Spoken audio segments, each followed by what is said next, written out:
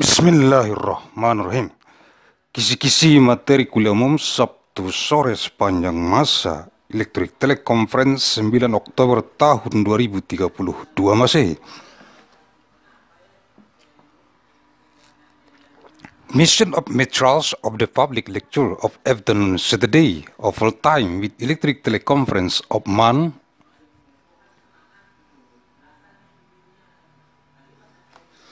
Oktober 9th of year 2032, ANNO DOMINI.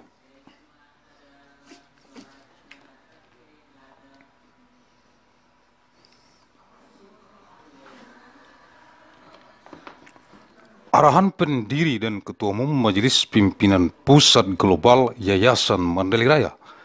The direction from the founder and the General Chairman of the Central Global Leadership Assembly of the Great Mandailing Foundation, Agussalim ST bin Abdur Rahim, Nasution.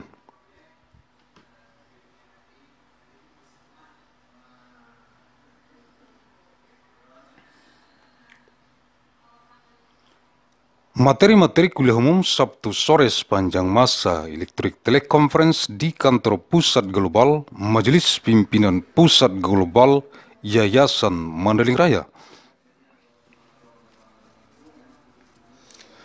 Materials of the public lecture of afternoon Saturday of all time with electric teleconference in the Global Head Office of the Central Global Leadership Assembly of the Great Mandailing Foundation.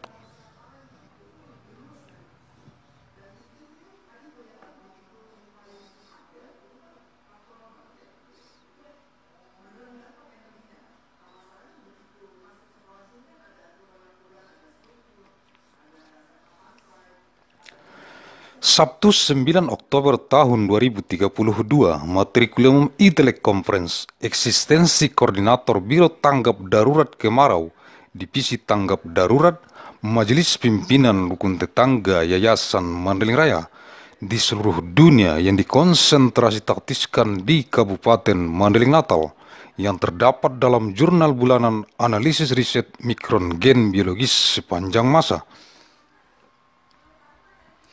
Nomor 273 bulan September tahun 2032, Saturday 9th of month October 2032, Public Lecture Material e-Teleconference.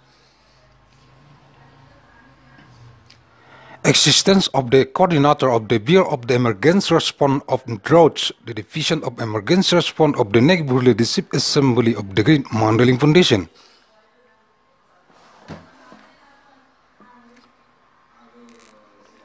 On what wide is concerned and tactics intelligence of Mandailing Natal, contained in the monthly journal of disease analysis of biological genetic micron of all time. Number 273 of month September 2032, Koordinator Biro Tanggap Darurat Kemarau, Divisi Tanggap Darurat, Majelis Pimpinan Rukun Tetangga Yayasan Mandailing Raya, untuk merekomendasikan kepada jurusan Teknik Sipil, Fakultas Teknik Sipil dan Lingkungan, jurusan Hukum,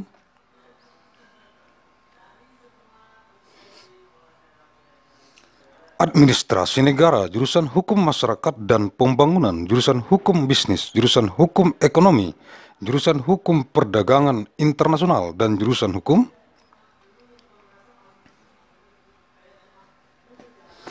Keuangan Negara, Fakultas Hukum, jurusan Pendidikan Teknik dan Kejuruan, jurusan Pendidikan Ekonomi dan jurusan Pendidikan Teknik Bangunan, Fakultas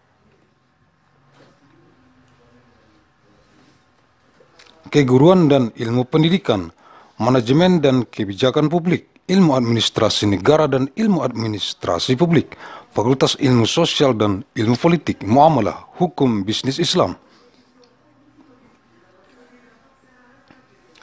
Keuangan Islam dan Hukum Ekonomi Syariah, Fakultas Syariah, jurusan Teknik Sipil dan Lingkungan, Fakultas Teknologi Pertanian, jurusan Ekonomi dan Studi Pembangunan, dan jurusan Ekonomi Sumber Daya dan Lingkungan, Fakultas Ekonomi dan Manajemen, jurusan Perencanaan dan Kebijakan Publik, dan jurusan Bisnis Islam.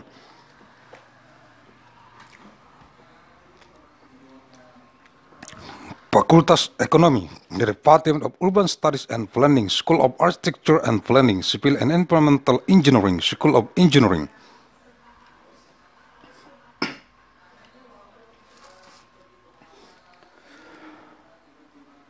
Agussalim Manajemen, jurusan Perencanaan Wilayah dan Kota, Sekolah Arsitektur, Perencanaan dan Pengembangan Kebijakan, dan jurusan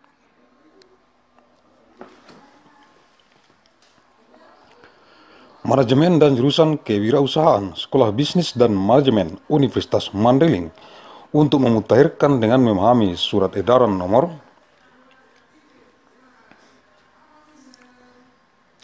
10 SEM 2018 tentang pemberlakuan standar dokumen pemilihan pengadaan jasa konstruksi dalam rangka lelang dini di Kementerian Pekerjaan Umum dan Perumahan Rakyat. Untuk tahun anggaran 2019, yaitu lampiran 3 Surat Edaran Menteri Pekerjaan Umum dan Perumahan Rakyat Nomor 10 SEM 2018 tentang pemberlakuan standar dokumen pemilihan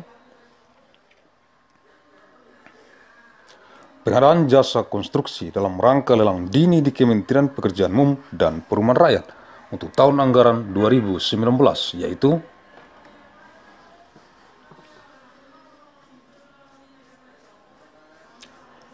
the Coordinator of the Bureau of the Emergency Response of Droughts, the Division of Emergency Response of the Neighborhood Leadership Assembly of the Great Mandailing Foundation.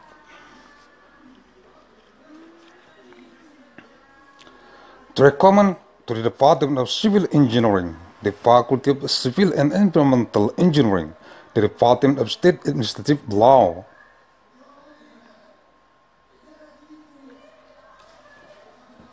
the Department of Law of Public and Development, the Department of Business Law, the Department of Economic Law, the Department of International Trade Law, and the Department of State Financial Law, the Faculty of Law, the Department of Engineering and Vocational Education, the Department of Economic Education, and the Department of Building Engineering Education.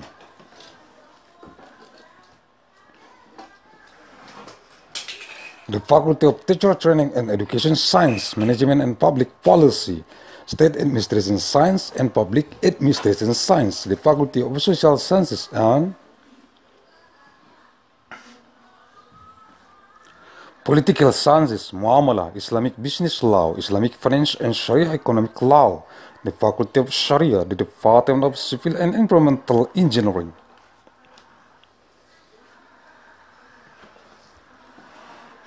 The Faculty of Agricultural Technology, the Department of Economics and Development Studies, the Department of Research and Environmental Economics, the Faculty of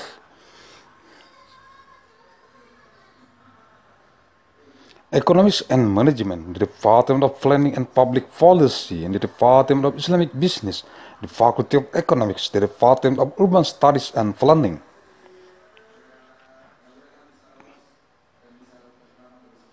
School of Architecture and Planning, Civil and Environmental Engineering, School of Engineering, Business Administration Program, Agussalim Management.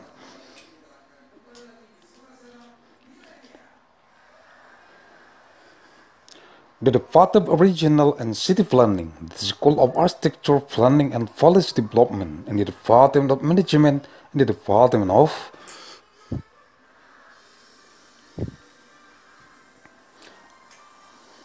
Entrepreneurship, the School of Business and Management of Mandailing University, to update by understanding the circular letter number 10 SEM 2018 concerning enforcement of standard of selection documents for the procurement of construction services in the context of early auction in the Ministry of Public Works and Public Housing for budget year 2019, namely is Annex 3 of the circular letter number 10 SEM 2018 concerning enforcement of standard of selection documents for the procurement of construction services in the context of early auction in the Ministry of Public Works and Public Housing for the year 2019, namely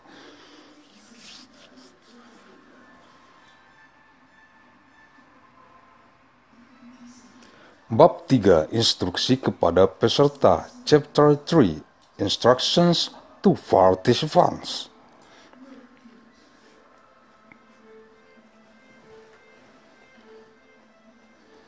Pembukaan dan evaluasi penawaran. Opening and evaluation of bids.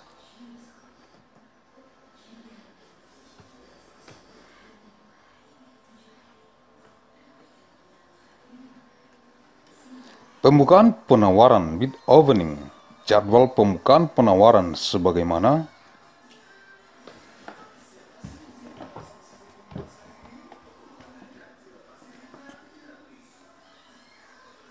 tercantum dalam lembar data pemilihan. Bid opening schedule states in the election data sheet.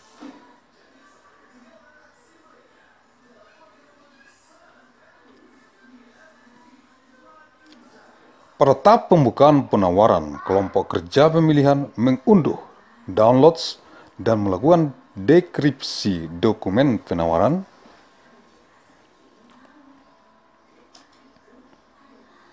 dengan menggunakan sistem pengaman dokumen sesuai waktu yang telah ditetapkan. In the opening stage of the bid, the election working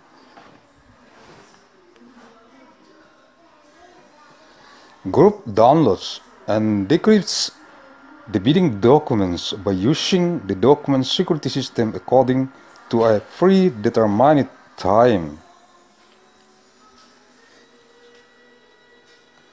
Terhadap dokumen penawaran yang tidak dapat dibuka di dekripsi, kelompok kerja pemilihan menyampaikan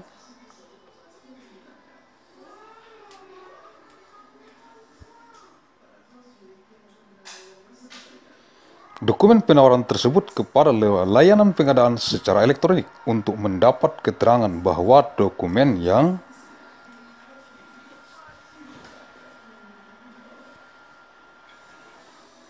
bersangkutan tidak dapat dibuka, dan bila dianggap perlu, layanan pengadaan secara elektronik dapat menyampaikan dokumen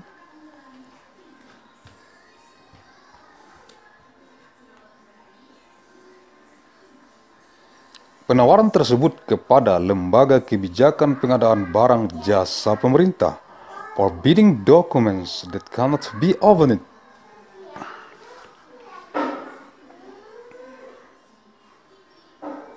decrypted, the working group for election submits the bidding document to electronic procurement service to obtain information that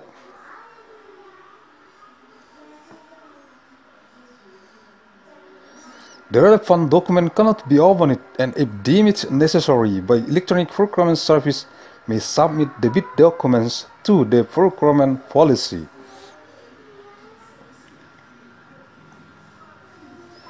Institutes of Government Goods Services. Berdasarkan keterangan dari layanan pengadaan secara elektronik,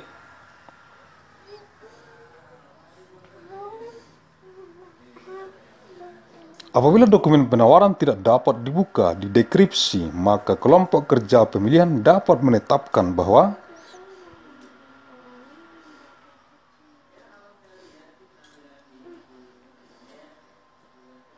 dokumen penawaran tersebut tidak memenuhi syarat sebagai penawaran, dan penyedia barang jasa yang mengirimkan dokumen penawaran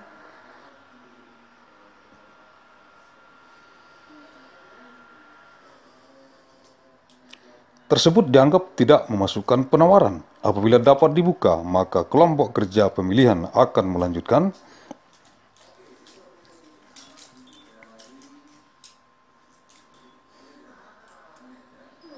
proses atau penawaran yang bersangkutan based on information from the electronic procurement service. If the bidding document cannot be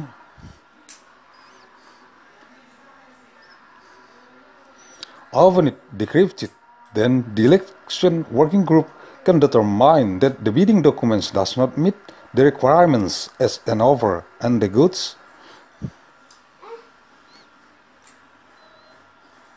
service provider sending the bidding document is deemed not to enter offer.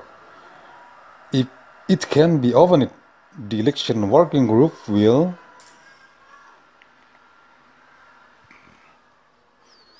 Continue the process of the offer in question.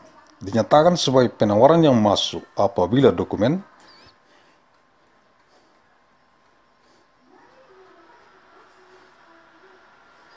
penawaran sebagaimana maksud pada instruksi kepada peserta 17.1 terpenuhi, surat pengunduran diri misalnya,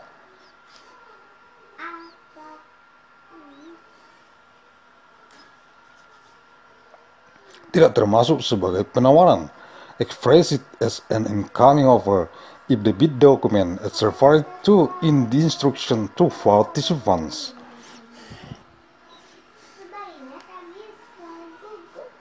.1 is fulfilled. A resignation letter, for example, is not included as an offer.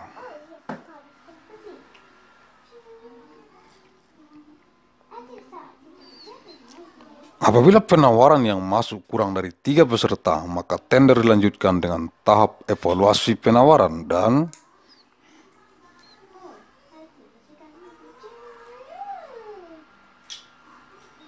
kualifikasi, serta selanjutnya dilakukan dalam hal terdapat 2 peserta yang memenuhi persyaratan administrasi, teknis, dan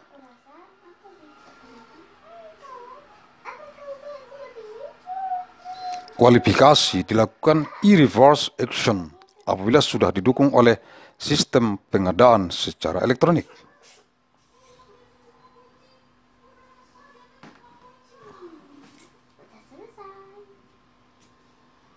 Dalam hal hanya 1 peserta yang memenuhi persyaratan administrasi, teknis, dan kualifikasi, dilanjutkan dengan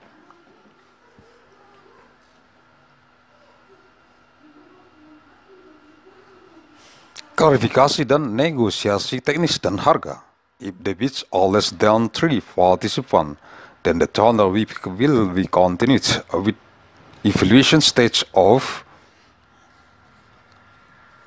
the bid and qualification, and then will be carried out. In the event that there are 2 participants who meet administrative, technical, and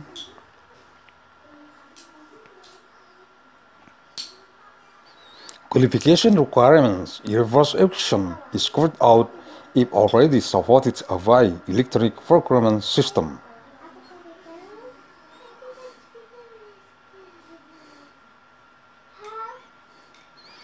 In the event that only 1 participant meets administrative, technical, and qualification requirements valid by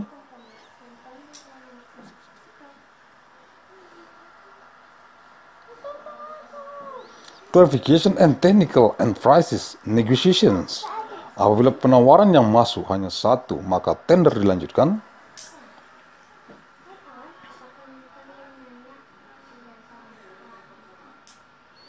Seperti proses penunjukan langsung. If the incoming bid is only 1, then the tender is continued as a direct appointment process.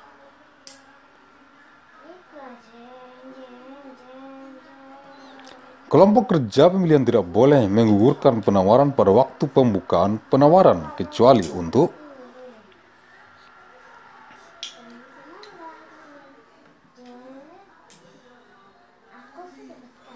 dokumen penawaran yang sudah dipastikan tidak dapat dibuka berdasarkan keterangan layanan pengadaan secara elektronik.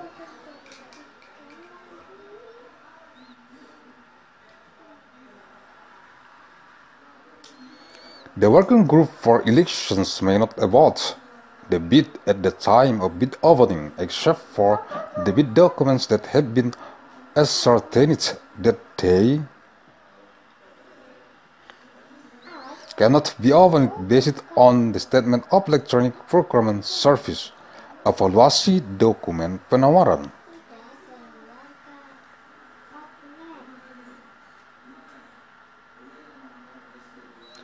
Bid document evaluation, evaluasi penawaran dilakukan dengan sistem harga terendah.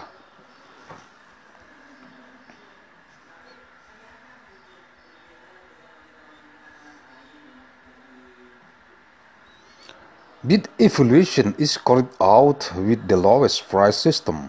Kelompok kerja melakukan evaluasi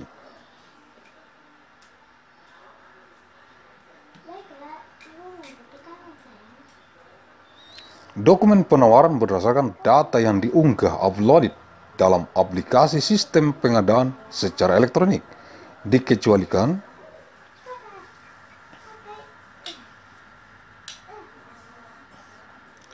untuk evaluasi jaminan penawaran dilakukan berdasarkan dokumen jaminan penawaran asli yang disampaikan.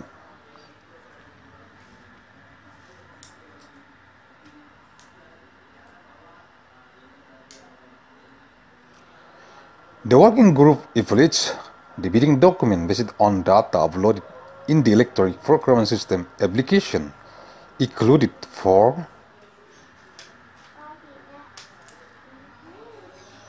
evaluation of the bid security carried out based on the original bid security document submitted.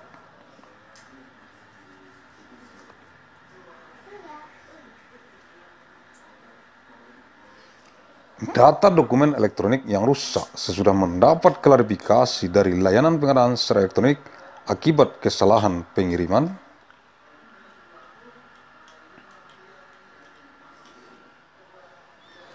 Dokumen oleh penyedia jasa yang mengakibatkan dokumen tersebut tidak dapat dilakukan evaluasi oleh kelompok kerja pemilihan, maka dokumen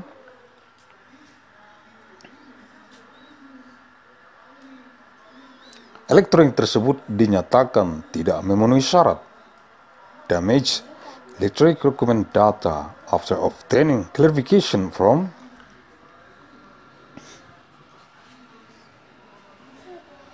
electronic procurement service due to an error in sending the document by the service provider, which resulted in the document being unable to be evaluated by the working group of election. Then the electronic document was declared ineligible.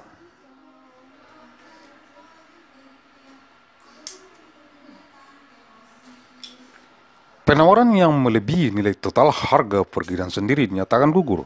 Offer that exceeds the total value of the self-estimated.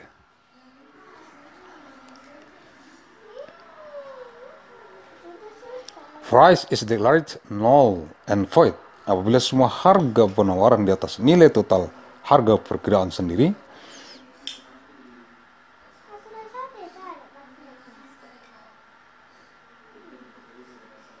tender dinyatakan gagal if all bid prices are above the total value of the self-estimated price. The tender is declared a failure.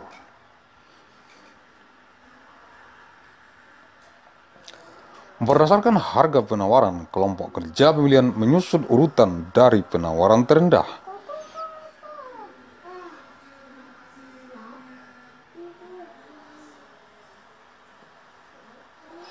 Based on the price bid of the working group of the election ranks the lowest bids.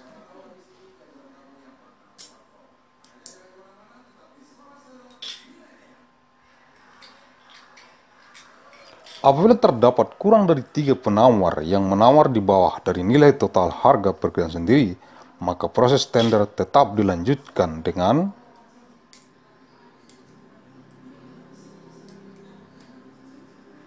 melakukan evaluasi penawaran. If there are less than 3 bidders bid below the total value of the self-estimated price, the bidding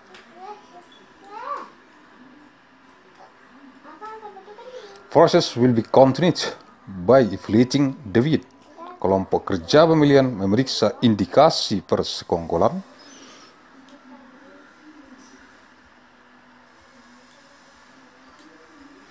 sebagai instruksi kepada peserta. Angka 6.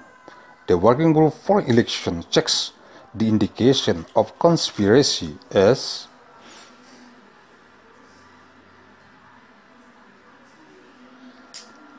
the instruction to participant number 6. Setelah memeriksa indikasi persekongkolan kelompok kerja pemilihan,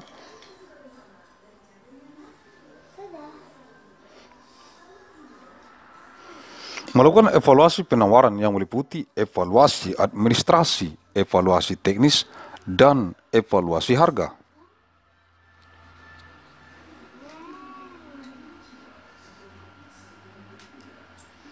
After checking indication of conspiracy, the working group of election conducts an evaluation of the offer, which includes administrative evaluation, technical evaluation, and price evaluation. Ketentuan umum dalam melakukan evaluasi sebagai berikut.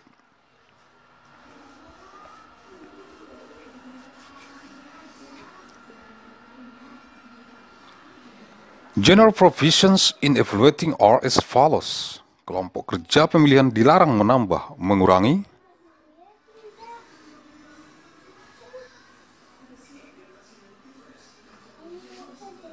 mengganti dan atau mengubah kriteria dan persyaratan yang telah ditetapkan dalam dokumen pemilihan ini.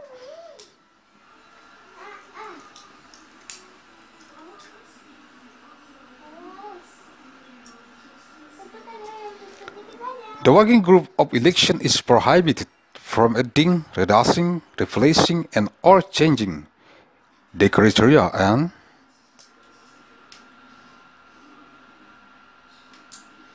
requirements set out in this bidding document. Kelompok kerja pemilihan dan atau peserta dilarang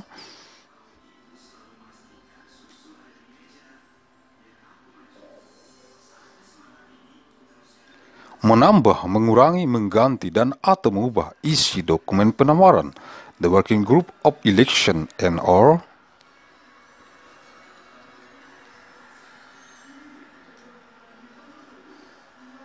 participants are prohibited from adding, reducing, changing, and or modifying the contents of bidding document.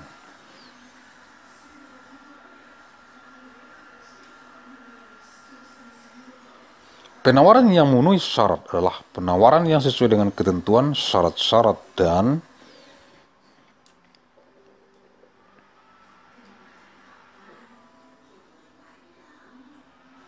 spesifikasi teknis yang ditetapkan dalam dokumen pemilihan ini tanpa ada penyimpangan yang bersifat penting, pokok,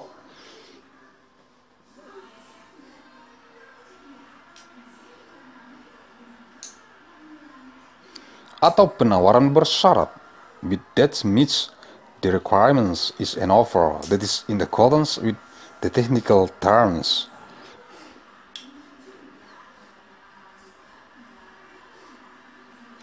Conditions and specifications specified in this bidding document without any important principal deviations or conditional offers.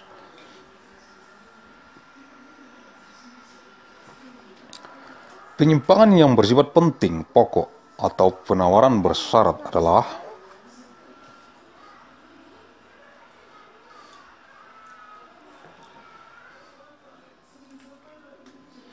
penyimpangan dokumen penawaran dari dokumen pemilihan yang memengaruhi lingkup, kualitas, dan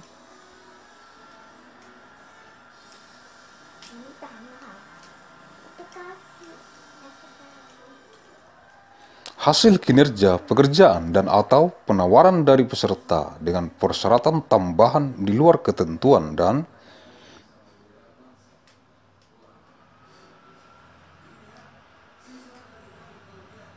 syarat-syarat yang akan menimbulkan persaingan usaha tidak sehat dan atau tidak adil.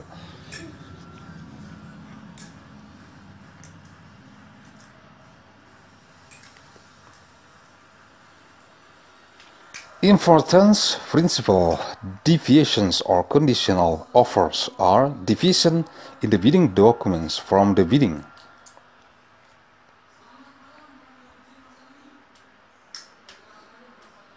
Documents that affect the scope, quality, and results, performance of the work, and or offer from participant with additional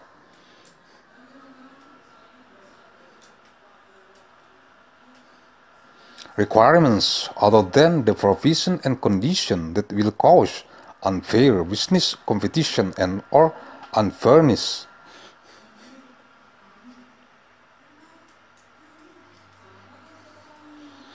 Kelompok kerja pemilihan dilarang menggugurkan penawaran dengan alasan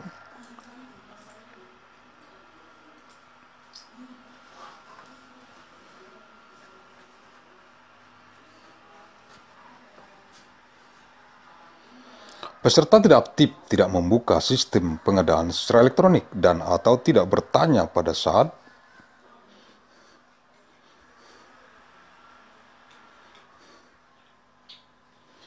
pemberian penjelasan dan atau kesalahan yang tidak substansial adalah kesalahan-kesalahan yang tidak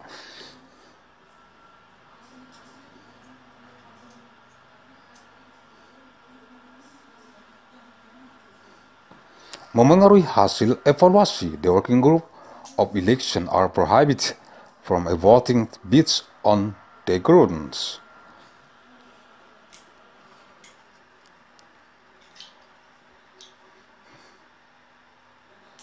Participants are not active, do not open the electronic procurement system, and or do not ask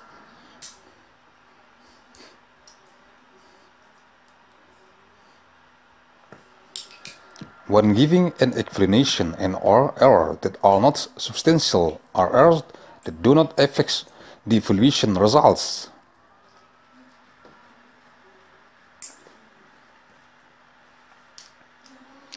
Para pihak dilarang memengaruhi atau melakukan intervensi kepada kelompok kerja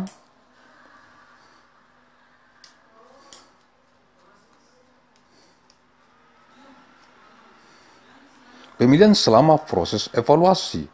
The parties are prohibited from influencing or intervening with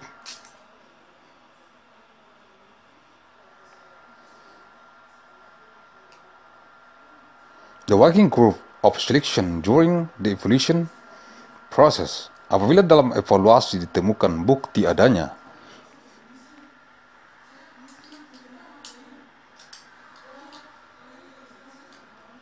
persaingan usaha yang tidak sehat dan atau terjadi pengaturan bersama, indikasi kolusi persekongkolan antara peserta kelompok kerja,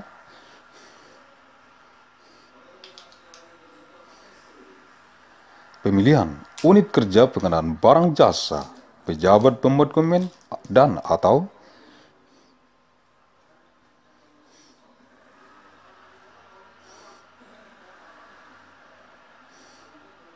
pihak lain yang terlibat dengan tujuan untuk memenangkan salah satu peserta, maka peserta yang ditunjuk sebagai calon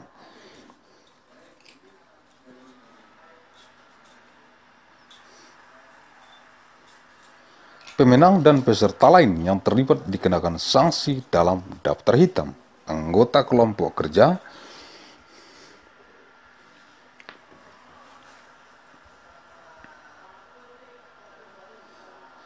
pemilihan pejabat pembuat komitmen dan atau pihak lain yang terlibat persekongkolan dikenakan sanksi.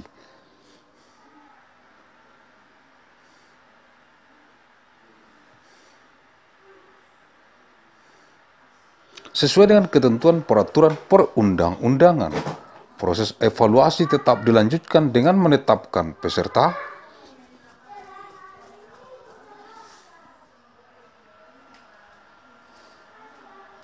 lainnya yang tidak terlibat apabila ada, dan apabila tidak ada peserta lain sebagaimana dimaksud,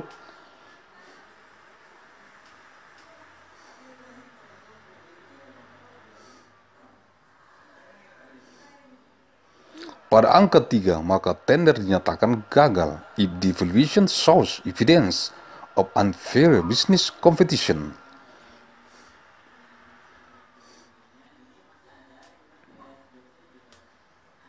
and or joint arrangements, indication of collusion conspiracy between participants, the election working group.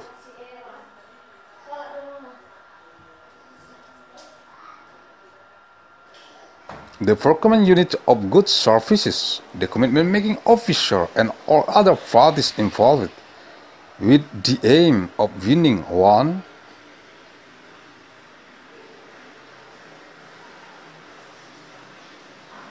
of the participants, then participants are designated as potential winners and other participants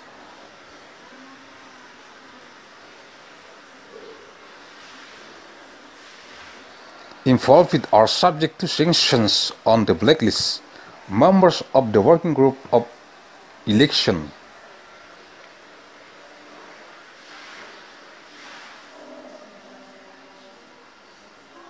The commitment making officials and or other parties involved in the conspiracy are subject to sanction in accordance with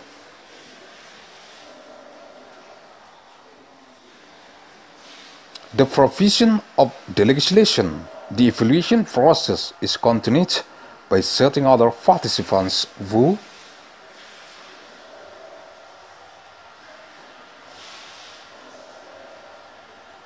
are not involved, even if there are no other participants as referred to in number 3.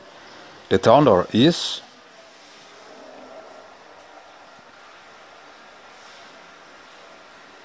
declared to have failed. Apabila indikasi persekongkolan terpenuhi, maka peserta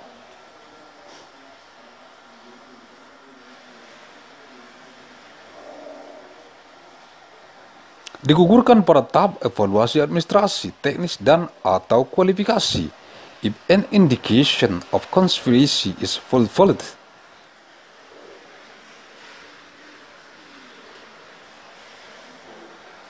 then the participant is awarded at the administrative, technical, and or qualification evaluation stage.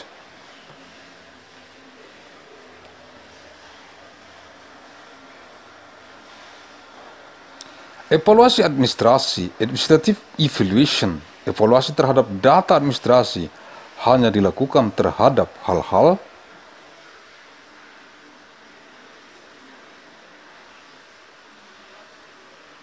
yang belum dinilai pada saat penilaian kualifikasi. Evaluation of administrative data is only carried out on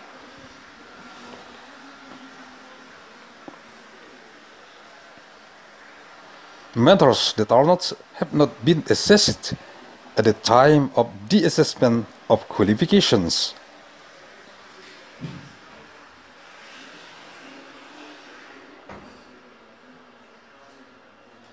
Penawaran dinyatakan memenuhi persyaratan administrasi apabila the offer is declared to meet administrative requirements if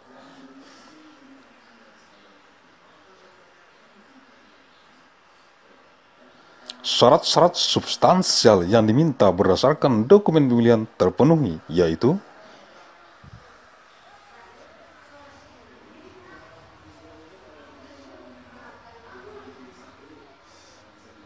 dengan dilampirkannya surat penawaran jaminan penawaran asli apabila disyaratkan.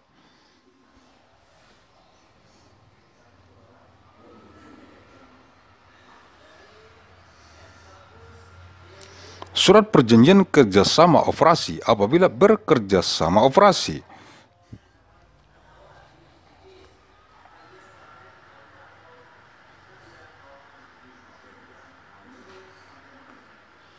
Dokumen penawaran teknis, dokumen penawaran harga, the substantial conditions requested.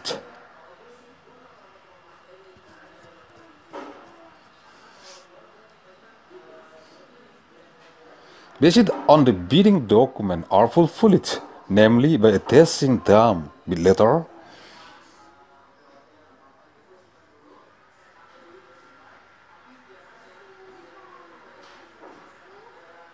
original offer guarantee if required, operation cooperation agreement if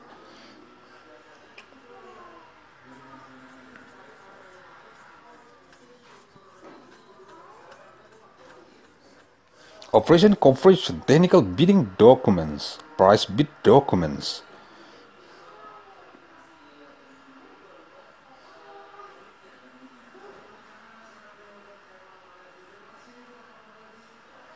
Surat penawaran memenuhi ketentuan sebagai berikut. Bid letters meets the following conditions.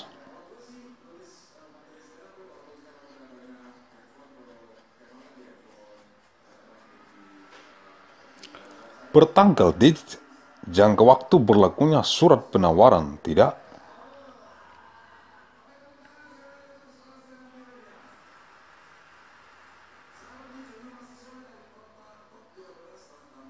Kurang dari waktu sebagaimana tercantum dalam lembar data pemilihan dengan ketentuan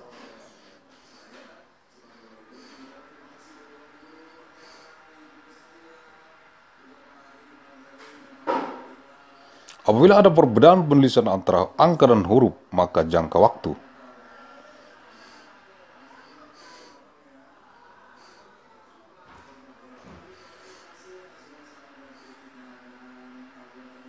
Yang diakui adalah tulisan huruf apabila yang tertulis dalam angka jelas, sedangkan nilai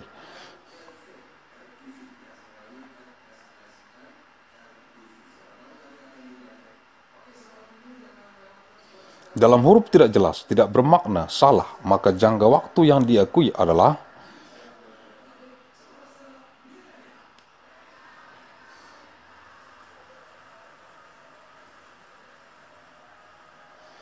yang tertulis dalam angka, atau apabila yang tertulis dalam angka dan dalam huruf tidak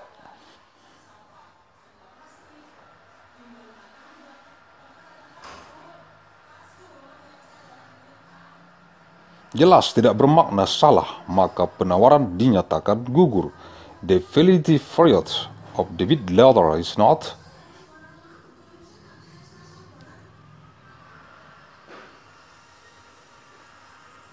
less than the time stated in the election data sheet, provided that if there are differences in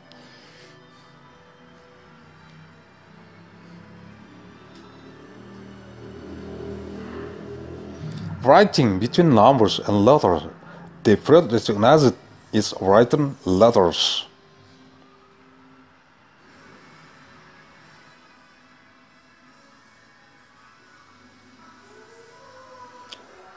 If the written number is clear while the value in letters is not clear, meaningless, wrong, then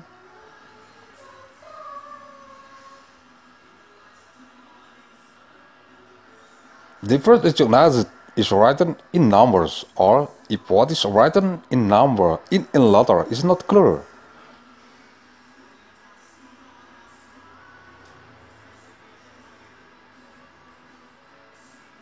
Meaningless, wrong, then the offer is declared null.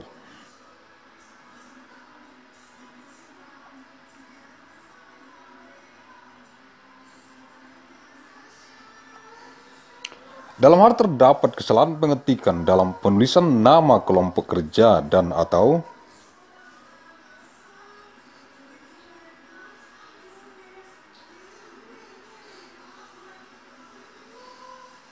nama paket, maka tidak dapat dinyatakan gugur, dan in the event that there is a typing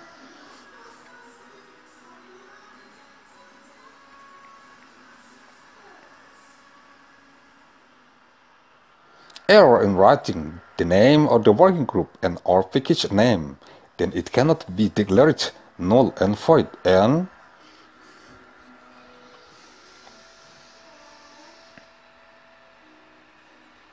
dalam hal terdapat kesalahan tanggal, maka apabila kesalahan tersebut tidak menyebabkan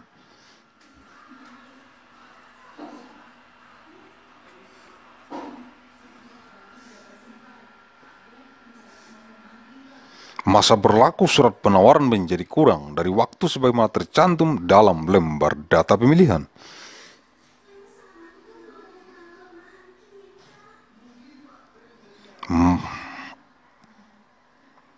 maka tidak dapat dinyatakan gugur.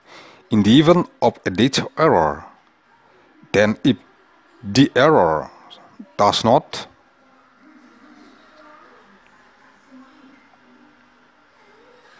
cause the validity period of the offer letters to be less than the time stated in the election data sheet, then it cannot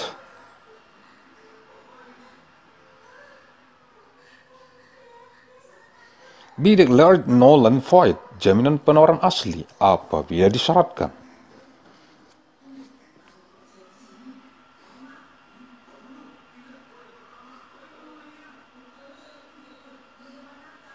Memenuhi ketentuan sebagai berikut. Original offer guarantee if required meets the following conditions.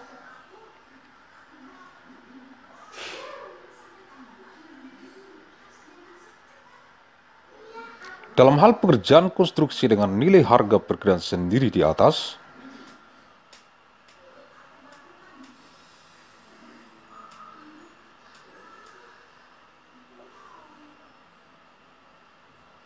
10 miliar rupiah sampai dengan 100 miliar rupiah.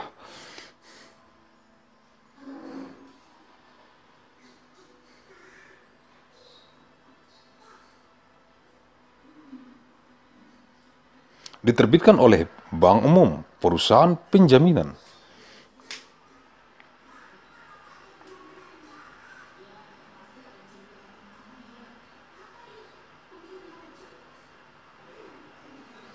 Perusahaan asuransi, lembaga khusus yang menjalankan usaha di bidang pembiayaan,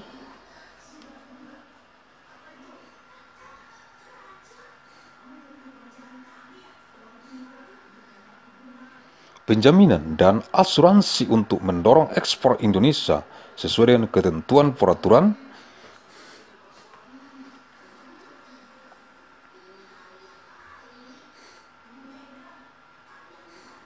perundang-undangan di bidang lembaga pembiayaan ekspor Indonesia atau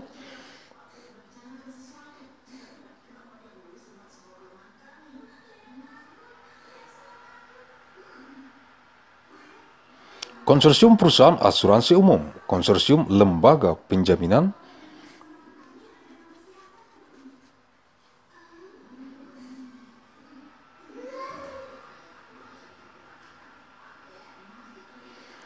konsorsium perusahaan penjaminan yang mempunyai program asuransi kerugian.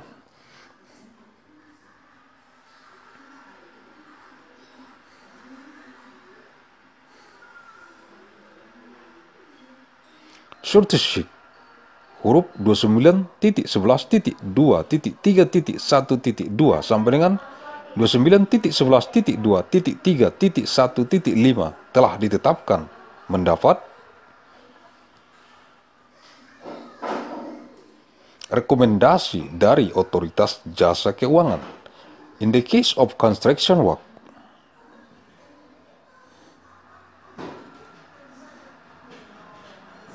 with a value of self-estimated prices above 10 billion Indonesian rupiahs,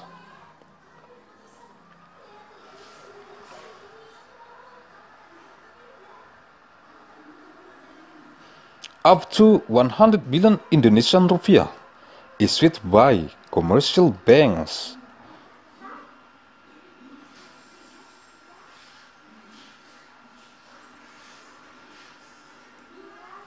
guarantee company, insurance company, special institution that run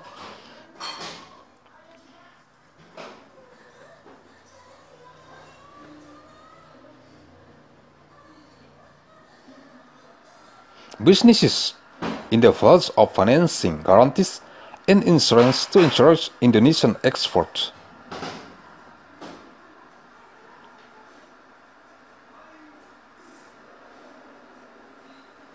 In accordance with the provision of laws and regulation in the field of Indonesian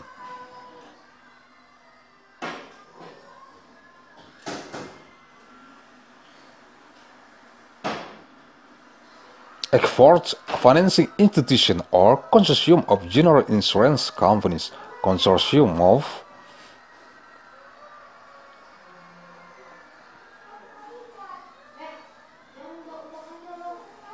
guarantee institution, consortium of guarantee companies that have shortship,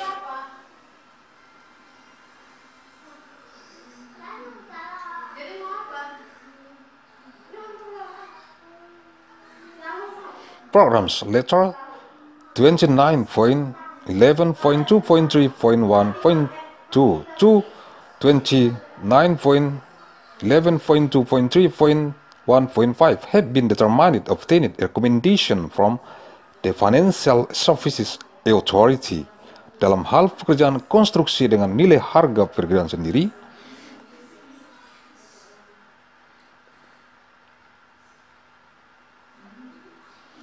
di atas 100 miliar rupiah diterbitkan oleh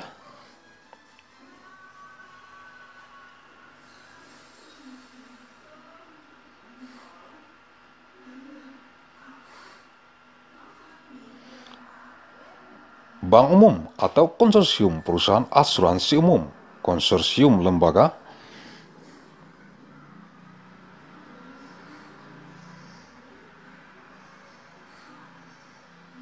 Penjaminan, konsorsium perusahaan penjaminan yang mempunyai program asuransi.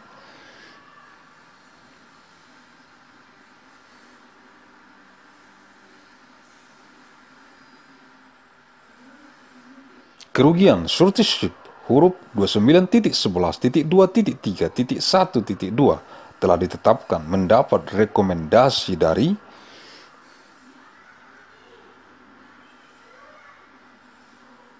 Otoritas Jasa Keuangan. In the case of construction work with a value of sub-estimated price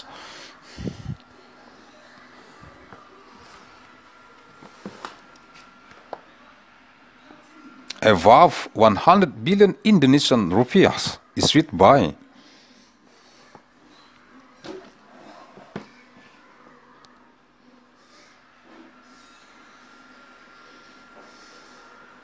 commercial banks or consortium of general insurance companies, consortium of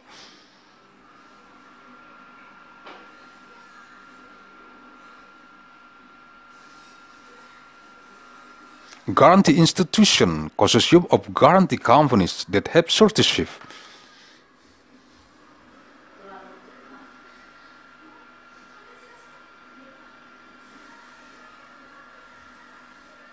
Programs letter 29.11.2.3.1.2 has been determined obtained a recommendation from the Financial Services Authority. Masa berlaku tidak kurang dari yang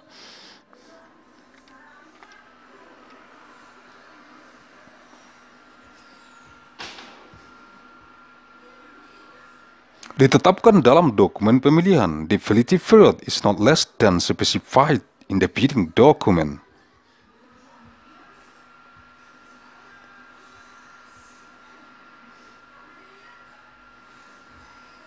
Masa berlaku dicantumkan dalam angka dan huruf dengan ketentuan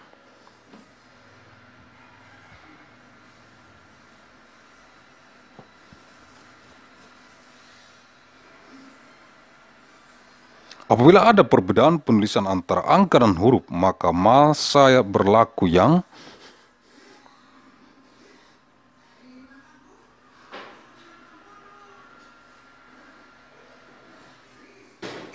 diakui adalah tulisan huruf. Apabila ada yang tertulis dalam angka jelas, sedangkan dalam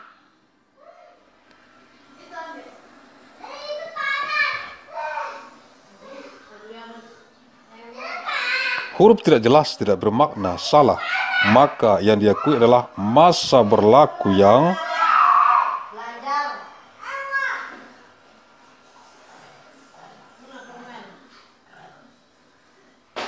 tertulis dalam angka, atau bila yang tertulis dalam angka dan dalam huruf tidak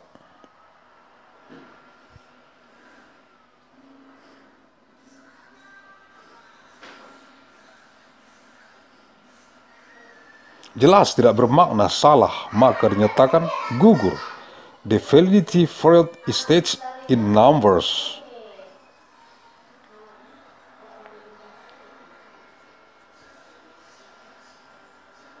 And letters, provided that if there is a writing difference between numbers and letters, the validity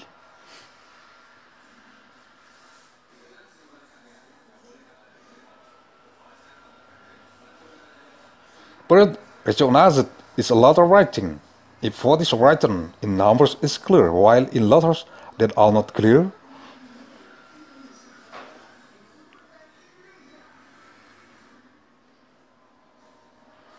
meaningless, wrong, then what is recognized is the validity period written in numbers, or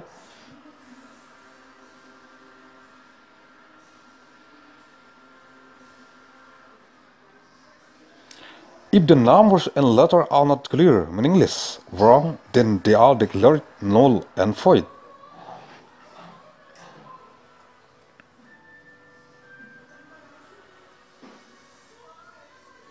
Nama yang tercantum dalam surat jaminan penawaran sama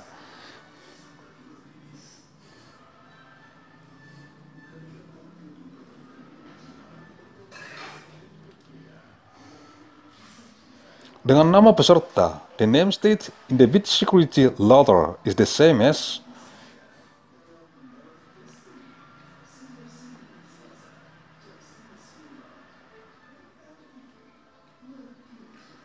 the participant's name. Besaran nilai jaminan penawaran tidak kurang dari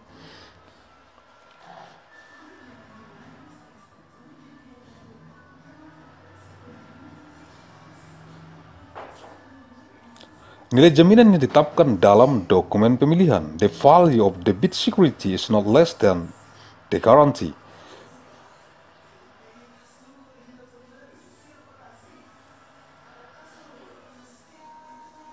Value specified in the bidding document. Besaran nilai jaminan penawaran dicantumkan dalam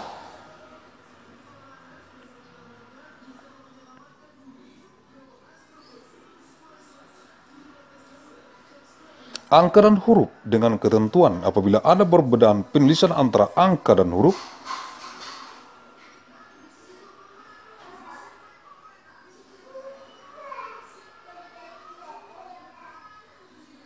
maka nilai yang diakui adalah tulisan huruf. Apabila yang tertulis dalam angka jelas,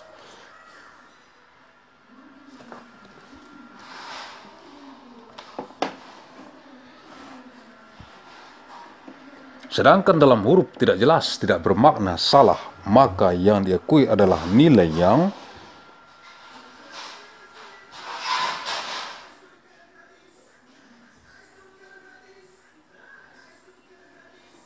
tertulis dalam angka, atau apabila yang tertulis dalam angka dan dalam huruf tidak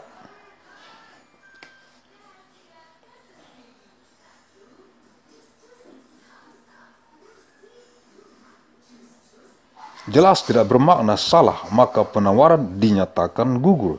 The amount of the bid security value is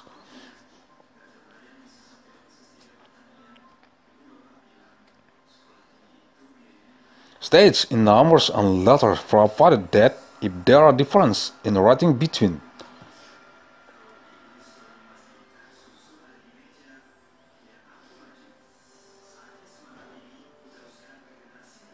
numbers and letters, the recognized value is written letters. If what is written in numbers is clear,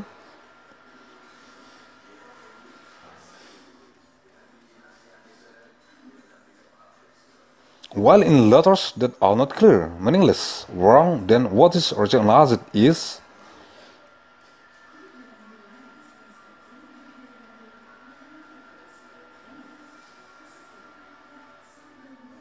the value written in numbers, or if the numbers and letter are not clear, meaningless, wrong, then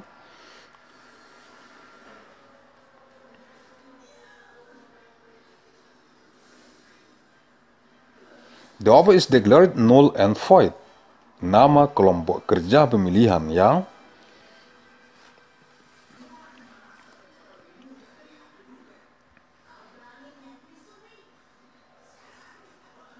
menerima jaminan penawaran sama dengan nama kelompok kerja pemilihan yang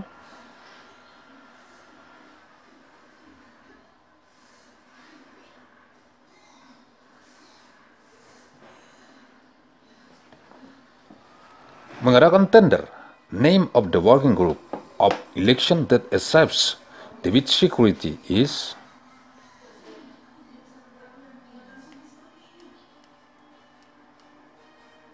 the same as the name of the election working group that holds a tender.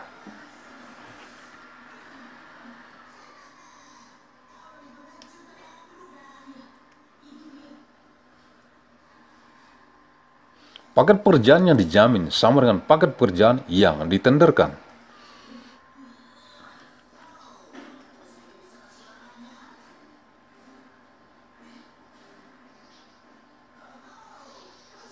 Work package that is guaranteed to be the same as the tendered work package.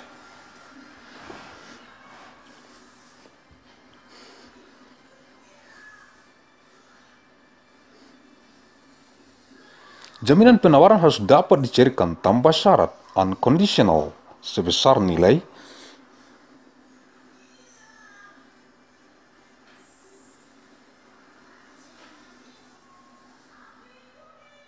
Jaminan dalam waktu paling lambat 14 hari kerja setelah surat pernyataan.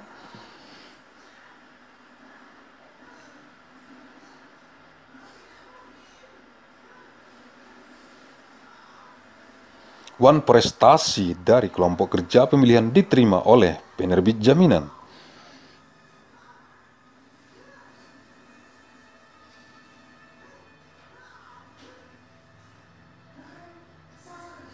Bid security must be able to be disbursed unconditionally in the amount of the guarantee within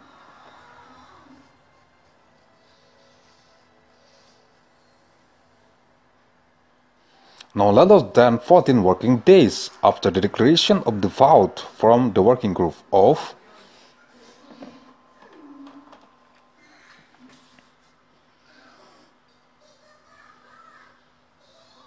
election is received by the guarantee issuer.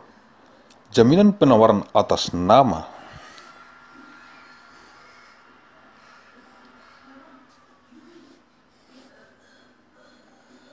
Kerjasama operasi harus ditulis atas nama kerjasama operasi dan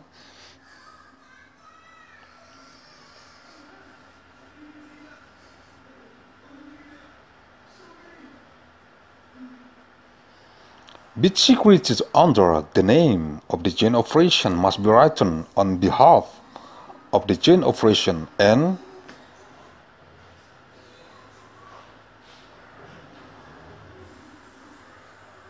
substansi dan keabsahan keaslian jaminan penawaran telah dikonfirmasi dan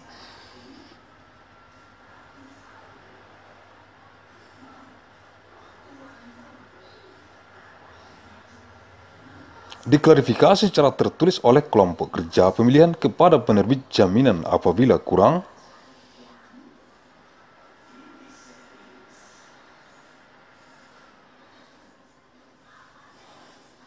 jelas dan meragukan the substance and validity, authenticity of the bid security has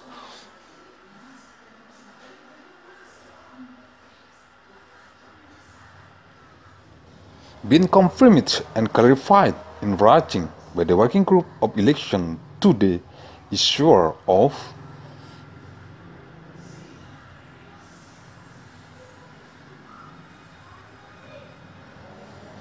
the guarantee if it is less clear and dubious. Surat perjanjian kerjasama operasi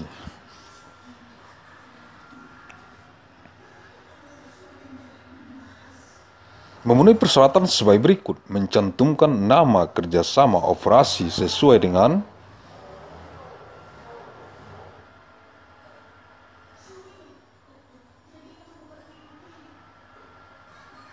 dokumen isian kualifikasi, mencantumkan nama perusahaan lead firm dan anggota,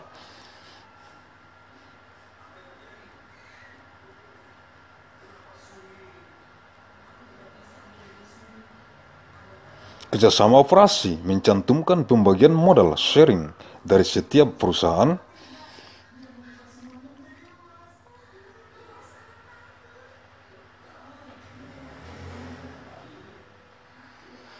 mencantumkan nama individu pihak yang mewakili kerjasama operasi dan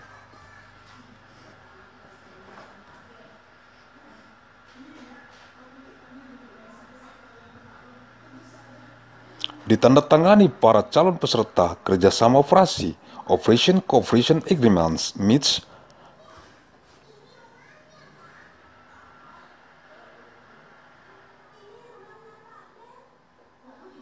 the following requirements include the name of the joint operation in accordance with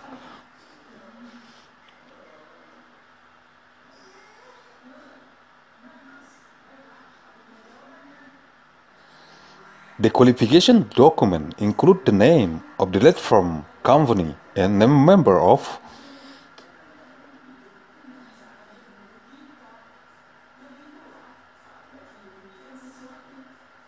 operational cooperation, include capital sharing from each company.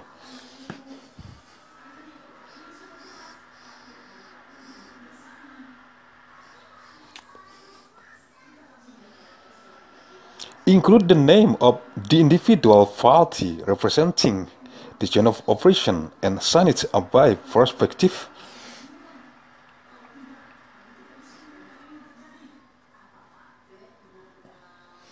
Participant of operation cooperation, kelompok kerja pemilihan dapat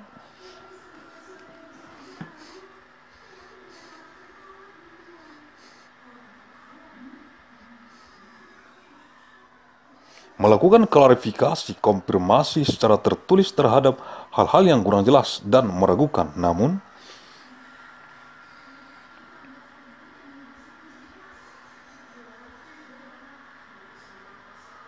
tidak boleh mengubah substansi.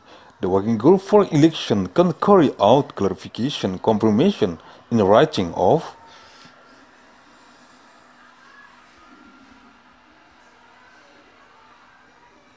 things that are less clear and doubtful but may not change their substance.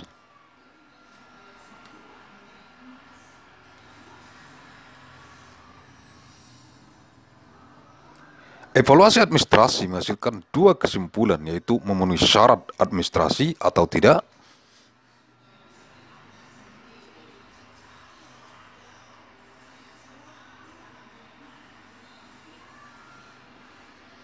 Memenuhi syarat administrasi. Administration evaluation produce two conclusions, namely fulfilling administrative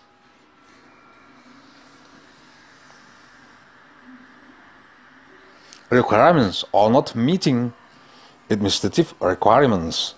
Peserta yang memenuhi persyaratan administrasi.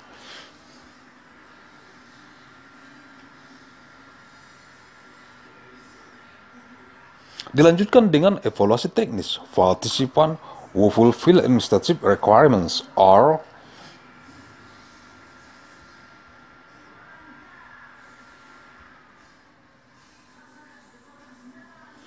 followed by technical evaluation. Apabila dari 3 penawaran terendah ada yang tidak memenuhi,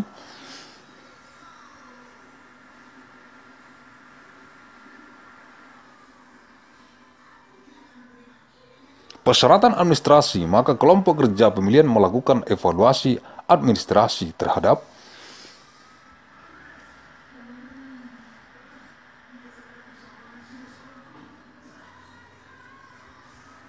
penawar terendah berikutnya apabila ada.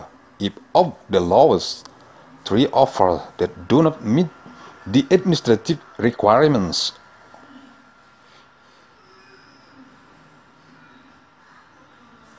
the election working group conducts an administrative evaluation of the next lowest bidder, if any.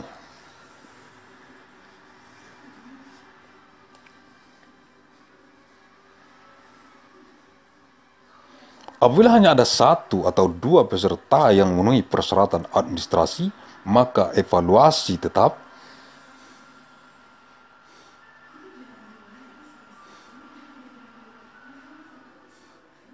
dilanjutkan dengan evaluasi teknis, dan if there is only 1 or 2 participants who fulfill administrative requirements, then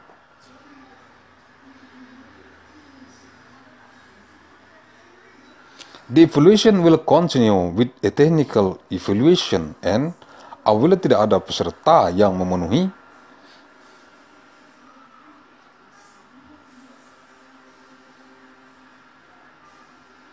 persyaratan administrasi, maka tender dinyatakan gagal. If no participant meets the administrative requirements, then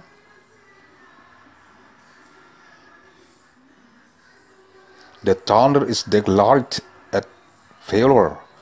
Evaluasi teknis, technical evaluation.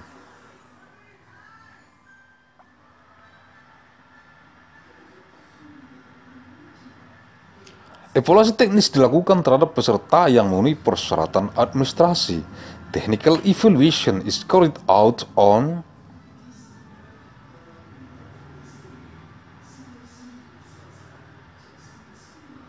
participant who meet administrative requirements. Unsur-unsur yang dievaluasi teknis sesuai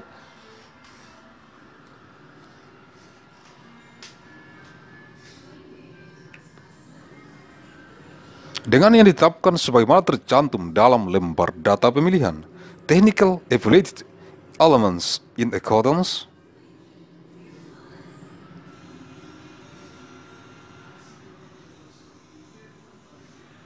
with those stipulated states in the election datasheet.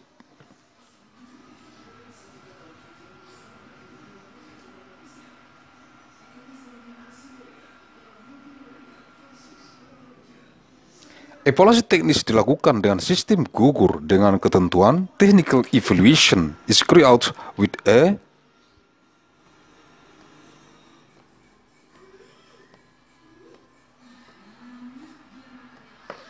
knockout system provided that kelompok kerja pemilihan menilai persyaratan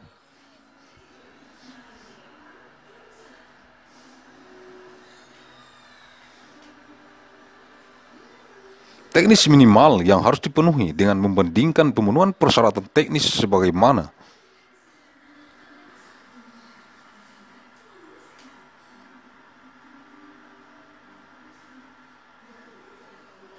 tercantum dalam lembar data pemilihan. The Working Group for Elections assesses the minimum technical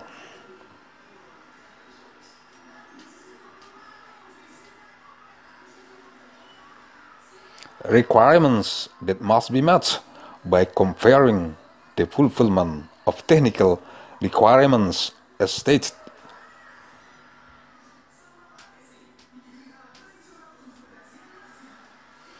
in the election datasheet.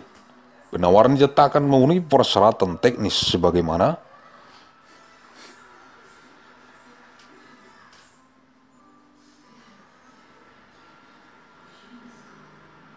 tercantum dalam lembar data pemilihan apabila the offer is declared to fulfill the technical requirements as stated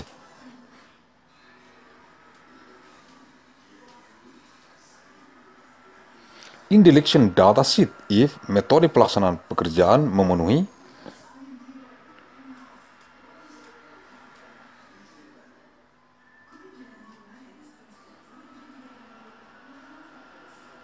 persyaratan substantif yang ditetapkan dalam dokumen pemilihan dan diyakini menggambarkan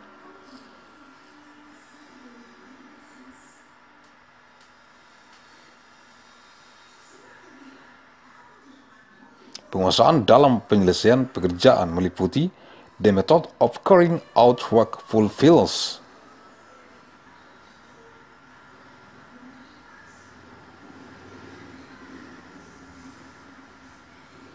the substantive requirements stipulated in the selection document and is believed to describe mastery in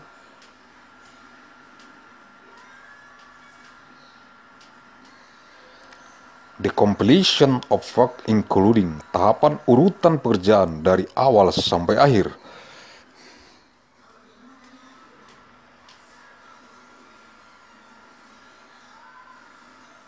Secara garis besar dan uraian cara kerja dari masing-masing jenis pekerjaan utama.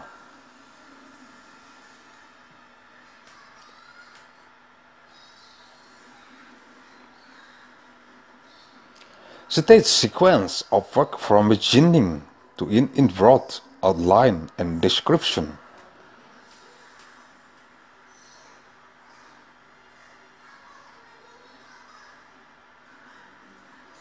Workings of each type of main work, kesesuaian antara metode kerja dengan peralatan,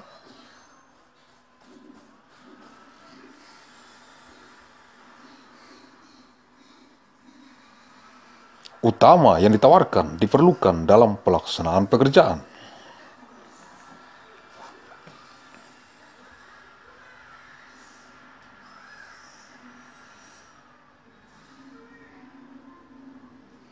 Conformity between work methods and the main equipment offered needed in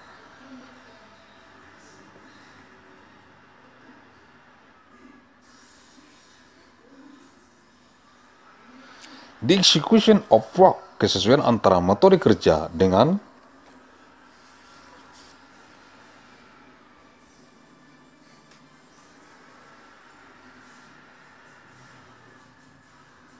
Spesifikasi volume pekerjaan yang disyaratkan. Penilaian metode pelaksanaan tidak mengevaluasi.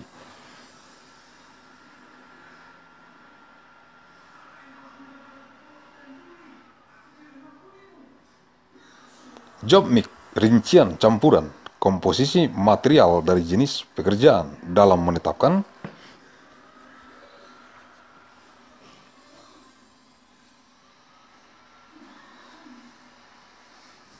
kriteria evaluasi metode pelaksanaan pekerjaan. Kelompok kerja pemilihan harus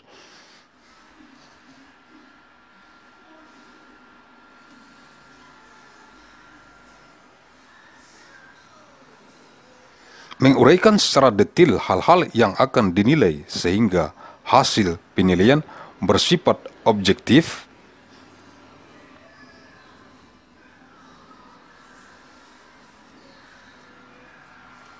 dan dapat dipertanggungjawabkan dalam melakukan evaluasi terhadap metode.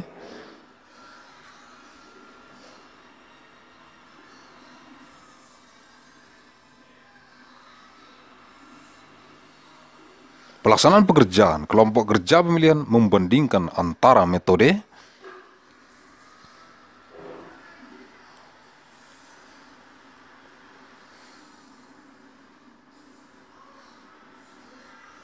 kerja yang ditawarkan oleh peserta dengan metode kerja yang menjadi bagian persyaratan teknis.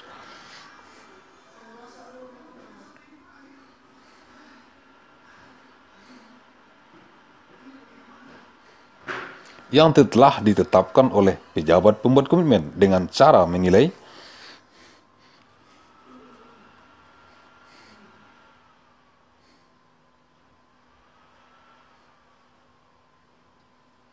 kesesuaian metode tersebut. Apabila tidak sesuai, kelompok kerja melakukan evaluasi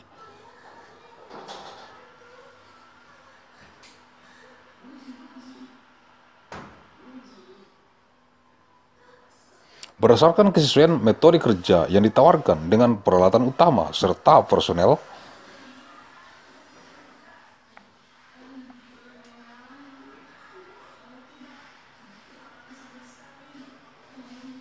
Berdasarkan keahlian yang dapat dipertanggungjawabkan.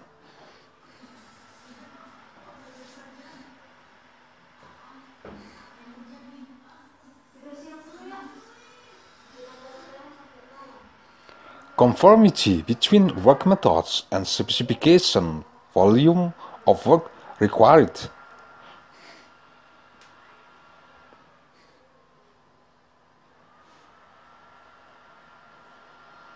The evaluation of the implementation method does not evaluate job mix details, mix composition of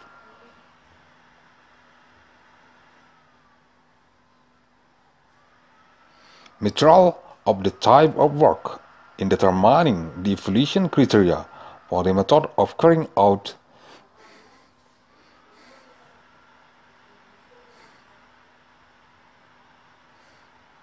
the work. The working group for election must describe in detail the methods that will be assessed so that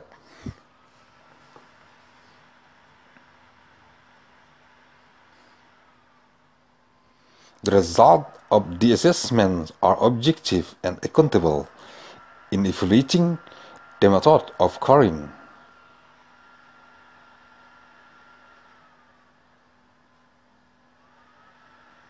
out work. The working group of selection compares the work methods offered by participants with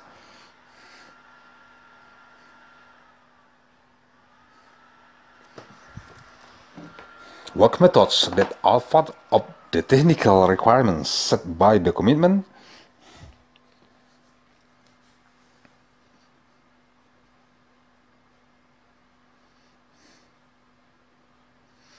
Making officials by assessing the suitability of the method if not appropriate. The working group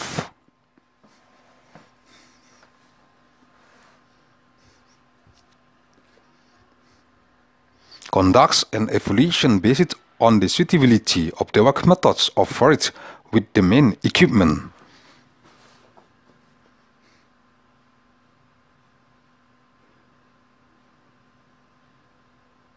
as well as personnel based on expertise that can be accounted for.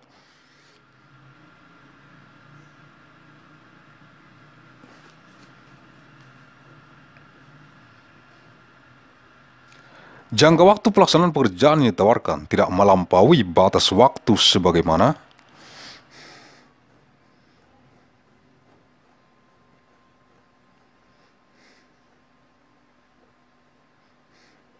tercantum dalam lembar data pemilihan.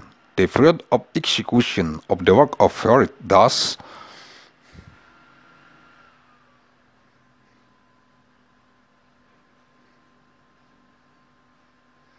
not exceed the deadline as stated in the election data sheet.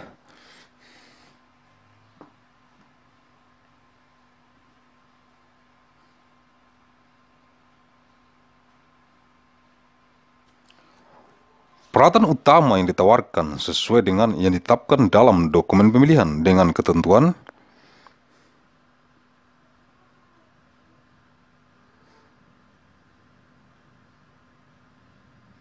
the main equipment of it in accordance with those specified in the bidding.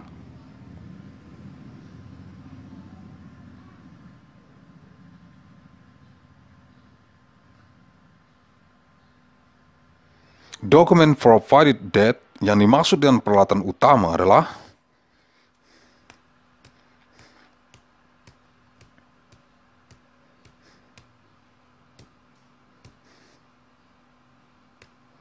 peralatan yang mendukung langsung dan sesuai kebutuhan untuk melaksanakan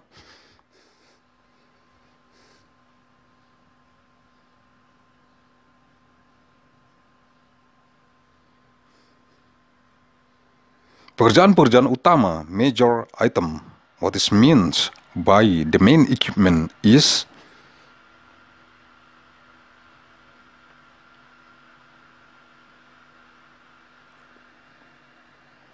equipment that suffered directly and according to the need to carry out the main work.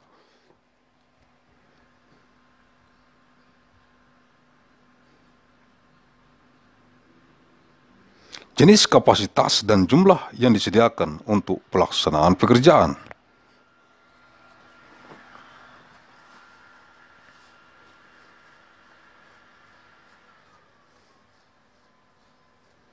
Type capacity and amount provided for the execution of work.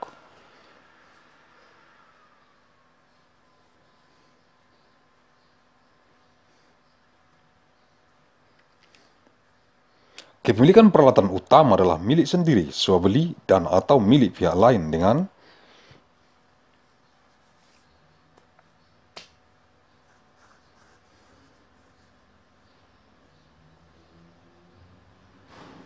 perjanjian sewa bersyarat, bukan surat dukungan. Ownership of the main equipment is self-owned. Rent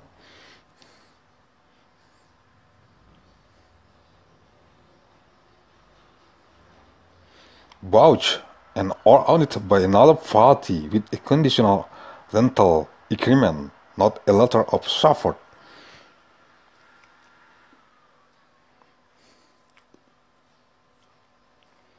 Khusus pekerjaan dengan nilai harga pekerjaan sendiri di atas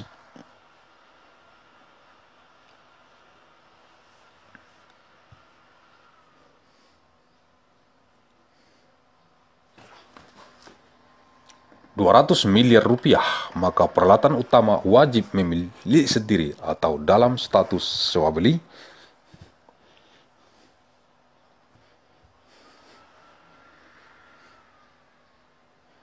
dengan ketentuan peralatan sudah dalam penguasaan peserta dan sudah ada bukti perjanjian sewa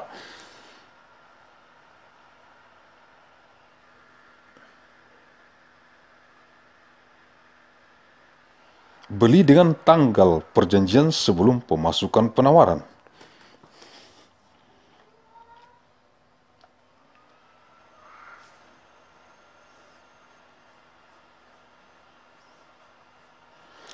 Specifically for jobs with a value of sub-estimated price above 200,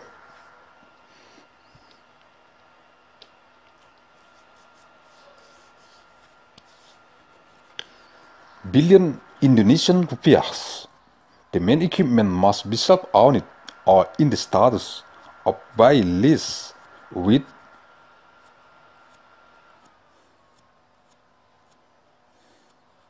provision of the equipment already in the mastery of participant and already existing proof of the lease.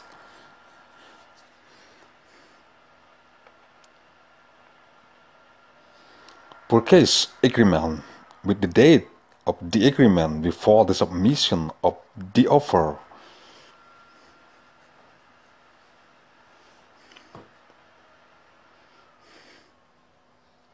Evaluasi terhadap peralatan utama yang bersumber dari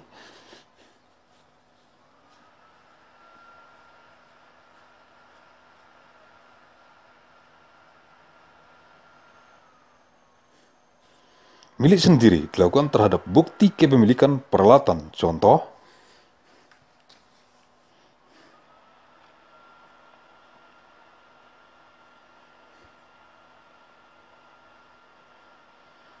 surat tanda nomor kendaraan, buku pemilik kendaraan,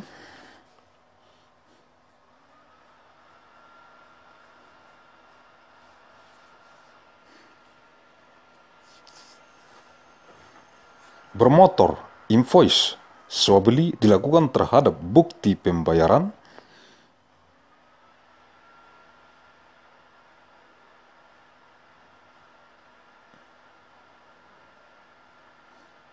sewa beli, contoh invoice, uang muka, angsuran, sewa, cukup terhadap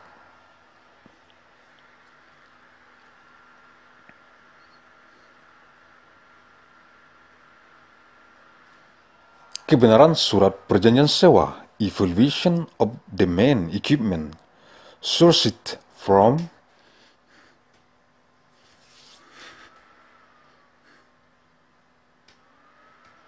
audit carried out on proof of ownership of equipment, example, vehicle registration,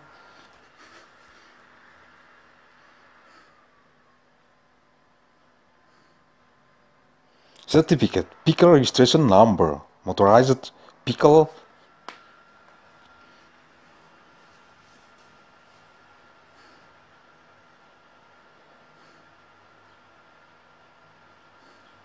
ownership book, invoice, buy rental, made on proof of payment for buy lease, example, Gracia,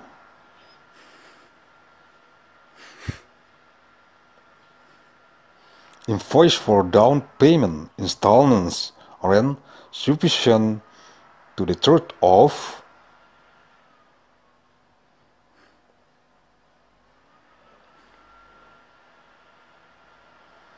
the lease agreement dalam hal jenis, kapasitas, komposisi, dan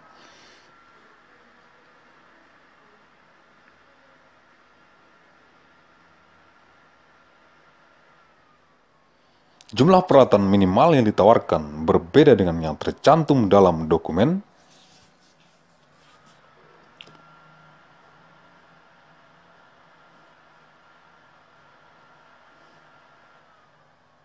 Pemilihan, maka kelompok kerja pemilihan akan membandingkan produktivitas alat,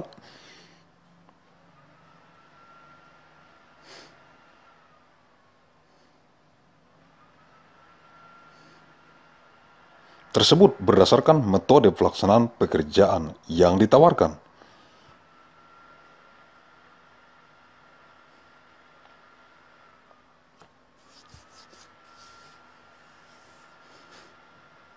Apabila perbedaan peralatan menyebabkan metode tidak dapat dilaksanakan atau produktivitas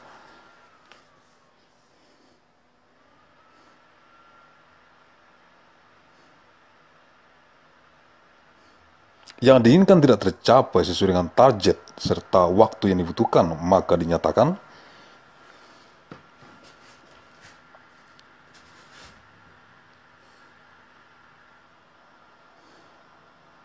tidak memenuhi persyaratan dan dapat digugurkan pada tahap evaluasi teknis.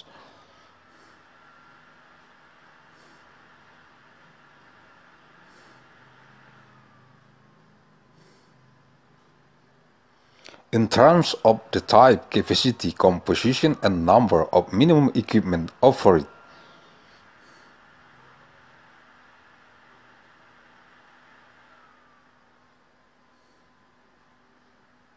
Different from those listed in the bidding document, the election work group will compare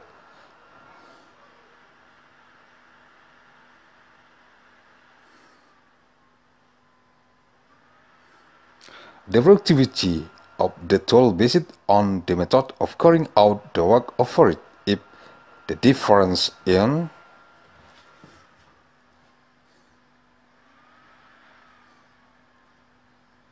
equipment causes the method cannot be implemented, or the desired productivity is not achieved in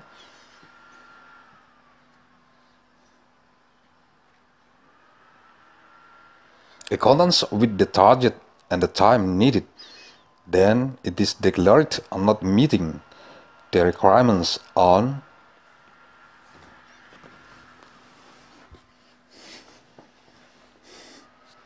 can be avoided at the technical evaluation stage. Personel manajerial yang ditawarkan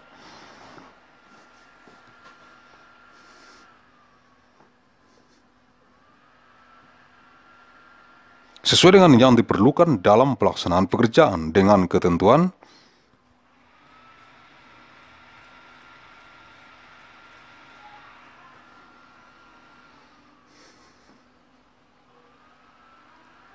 managerial personnel operate in accordance with what is needed in carrying out work, provided that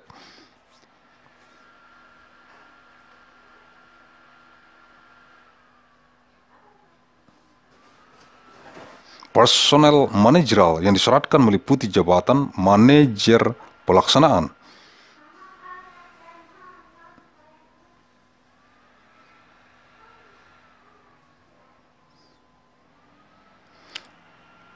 Proyek, manajer teknik, manajer keuangan, dan ahli petugas keselamatan dan kesehatan kerja.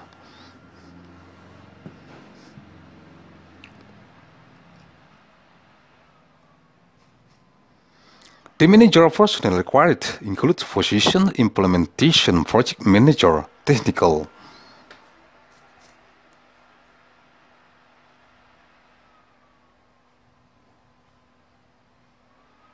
manager, financial manager, and expert officer of occupational safety and health.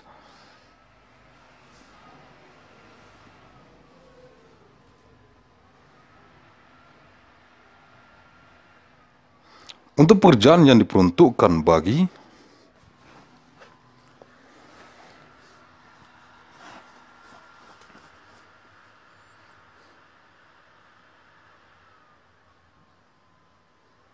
usaha kecil tidak mensyaratkan tenaga ahli, usaha menengah dan usaha besar tidak.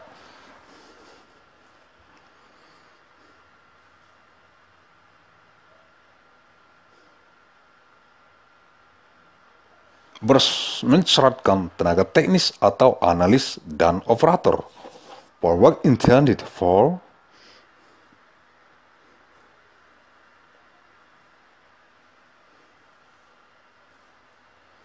small businesses do not require experts. Medium and large businesses do not require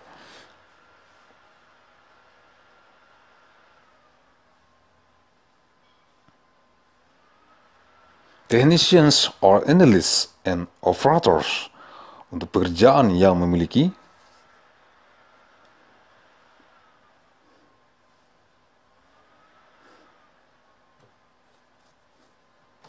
tingkat risiko kecil, maka dapat mensyaratkan petugas keselamatan dan kesehatan kerja.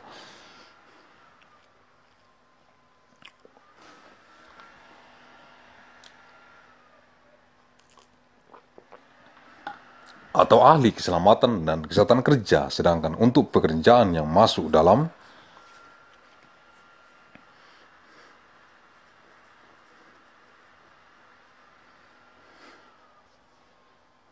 kategori risiko besar, maka mensyaratkan ahli keselamatan dan kesehatan kerja.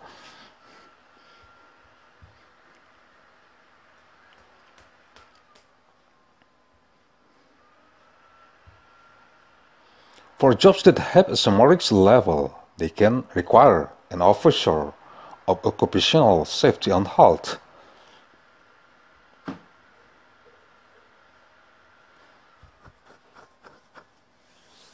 or an expert of occupational safety and health, while for occupations that fall into a large risk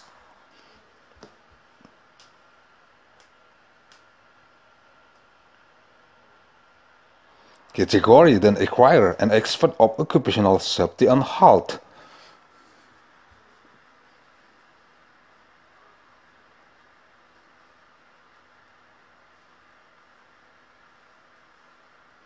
Kompetensi personel manajerial meliputi tingkat pendidikan dan pengalaman bekerja sesuai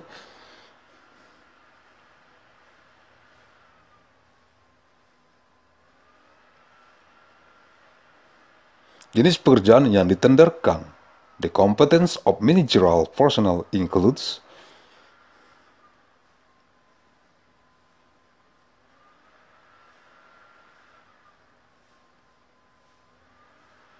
the level of education and work experience in accordance with the type of work being tendered.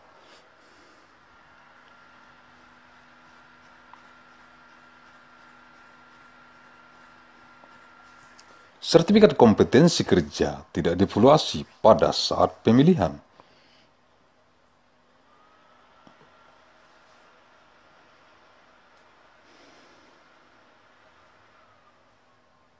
Dibuktikan saat rapat persiapan penunjukan penyedia dewan kompetensi.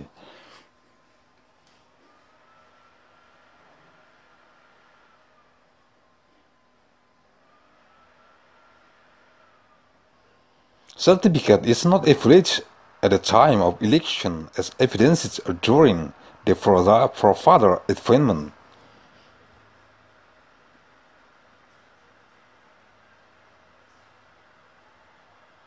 Preparation meeting, pengalaman kerja yang dihitung adalah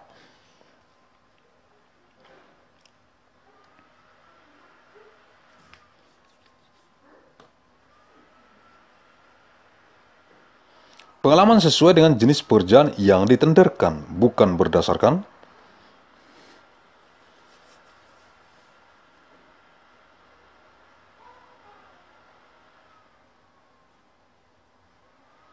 jabatan yang ditawarkan. The calculated work experience is experience according to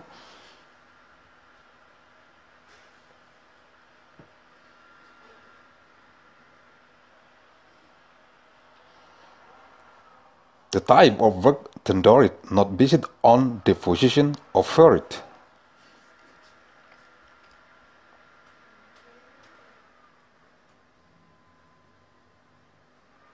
Pengalaman kerja dihitung per tahun tanpa memperhatikan lamanya pelaksanaan.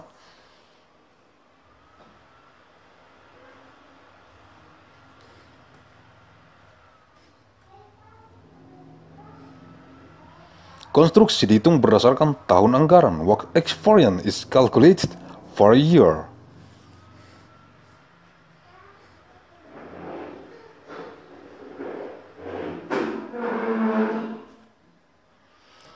Regardless of the duration of construction, calculated based on the budget year.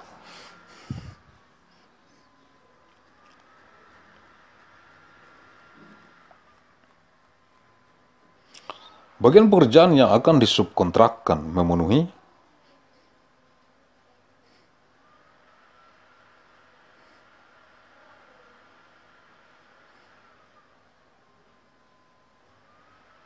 ketentuan sebagai berikut. The portion of work to be subcontracted meets the following conditions.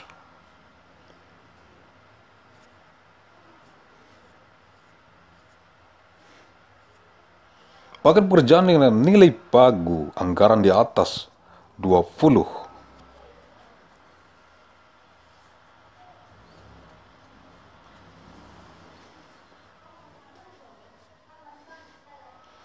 miliar rupiah sampai dengan 50 miliar rupiah wajib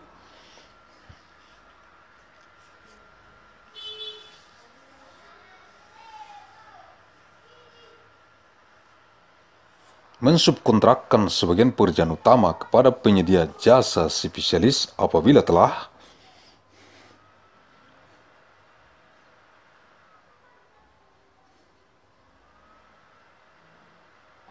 tersedia penyedia jasa spesialis dan sebagian pekerjaan yang bukan pekerjaan utama kepada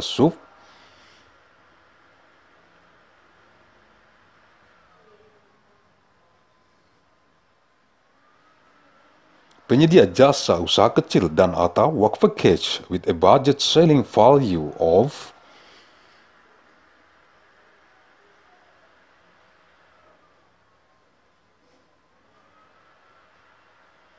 more than 25 billion Indonesian rupiahs up to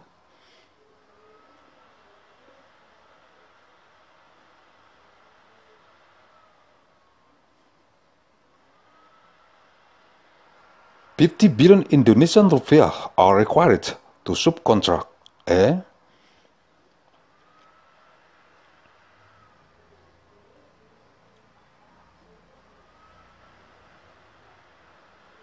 portion of the main work to specialist service for father if available specialist service for fathers.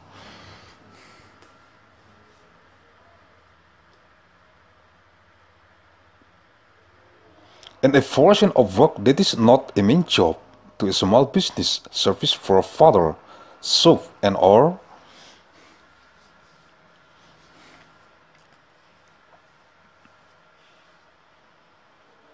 paket pekerjaan dengan nilai pagu anggaran di atas 50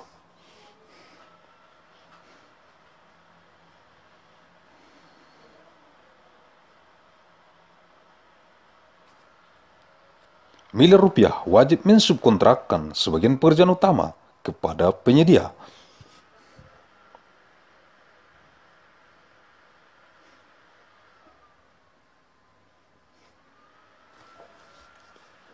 Jasa spesialis apabila telah tersedia penyedia jasa spesialis dan sebagian pekerjaan yang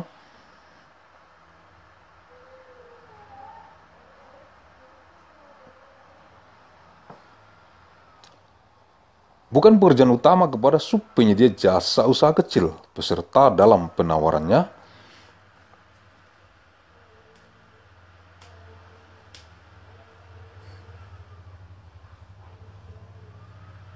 sudah menominasikan penyedia jasa spesialis apabila telah tersedia penyedia jasa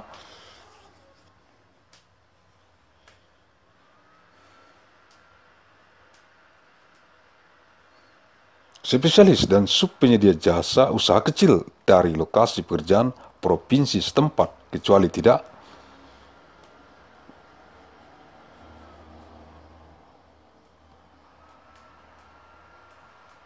tersedia penyedia jasa dari provinsi tempat yang dimaksud dengan cara memilih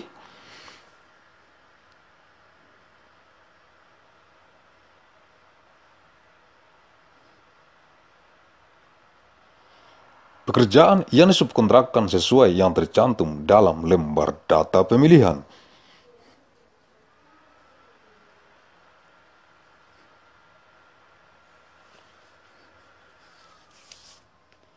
Work package with a budget selling value of more than 50 billion.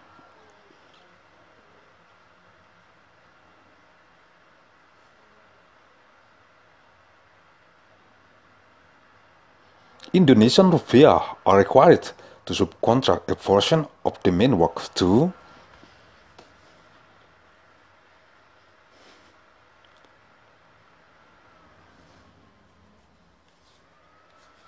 specialist service for fathers if specialist service for father are available and part of the work that is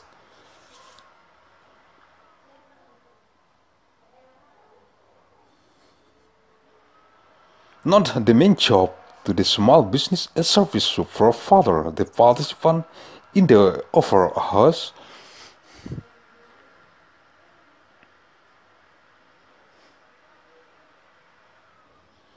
nominate a specialist service for father if specialist service for father is available and a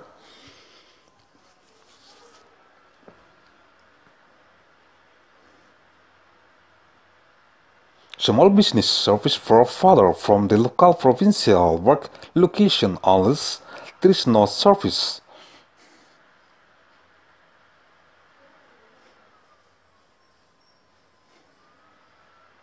Subprovider available from the local province by selecting the subcontracted work as stated in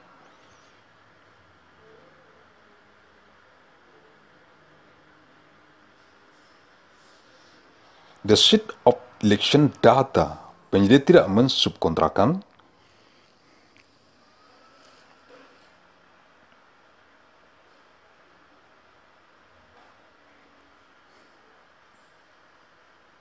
seluruh pekerjaan utama. The provider does not subcontract all major works.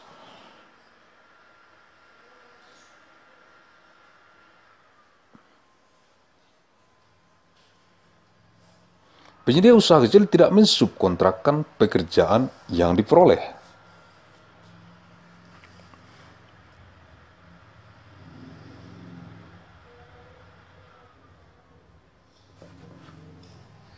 The small business provider does not subcontract the work of tiny.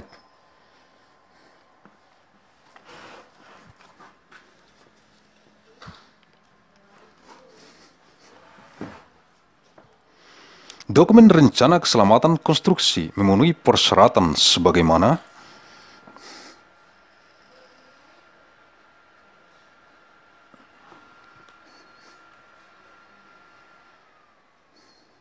tercantum dalam lembar data pemilihan yang memuat The Construction Safety Plan.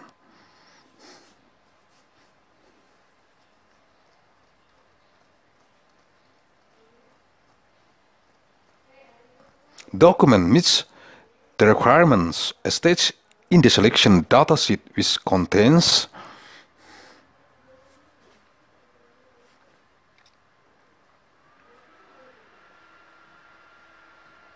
manajemen risiko dan rencana tindakan minimal sesuai identifikasi bahaya yang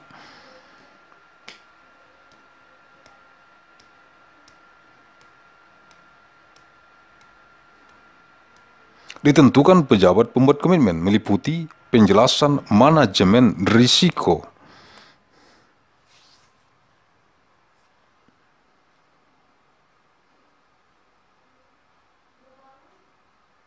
meliputi mengidentifikasi bahaya, menilai tingkat risiko, dan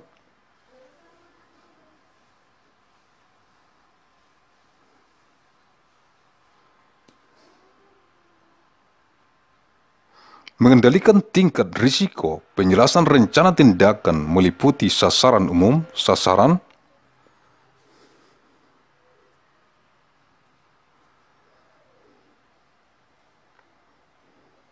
khusus, dan program keselamatan dan kesehatan kerja.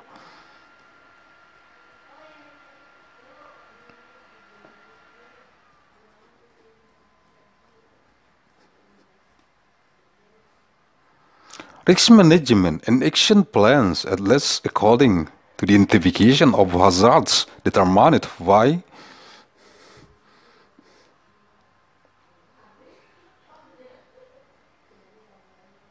the commitment making officer, including explanation of risk management.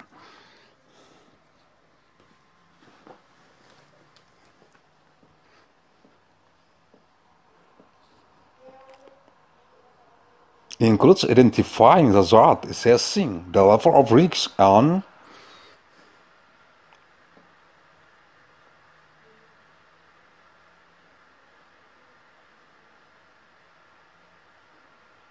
controlling the level of risk.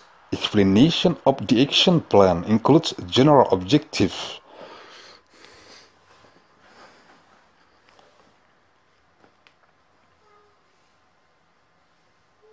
specific objectives, and program of occupational safety and health.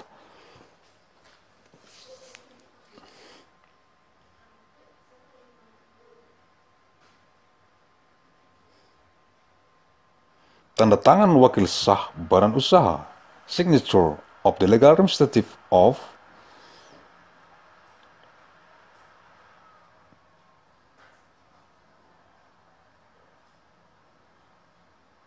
The business entity, dokumen lain yang disyaratkan apabila ada sebagaimana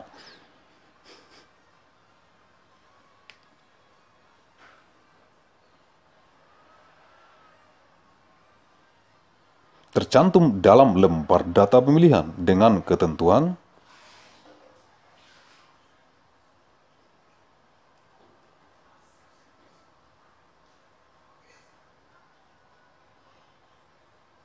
kriteria evaluasi diuraikan secara rinci dan terukur. Persyaratan harus mempertimbangkan persaingan,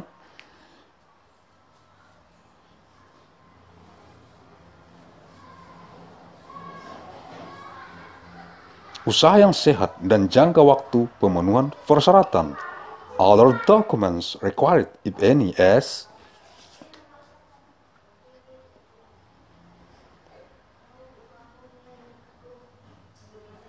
states in the election data sheet provided that evaluation criteria are described in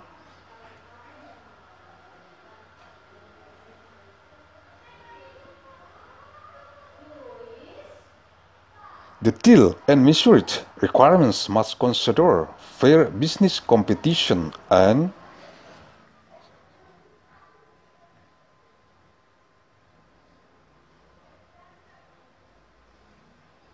the period of fulfillment of requirements. Kelompok kerja pemilihan dapat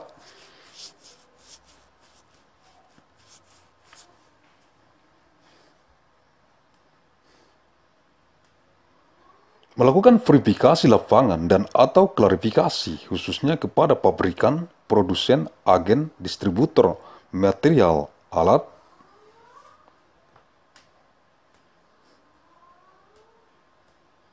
untuk menjamin konsistensi jenis material, alat, serta kemampuan untuk menyediakan material peralatan sesuai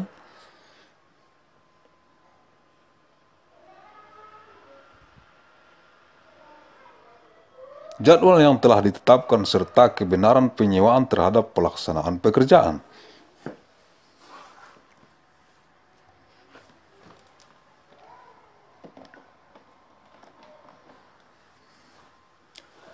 The working group for election can conduct field verification and or clarification, especially for manufacturers, producers, agents,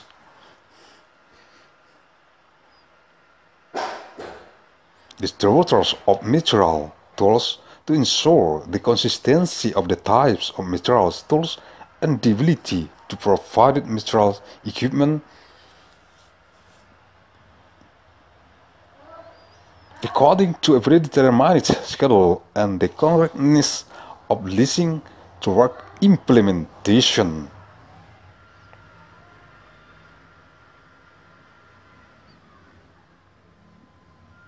Apabila dalam evaluasi teknis terdapat hal-hal yang tidak jelas atau meragukan, kelompok kerja pemilihan melakukan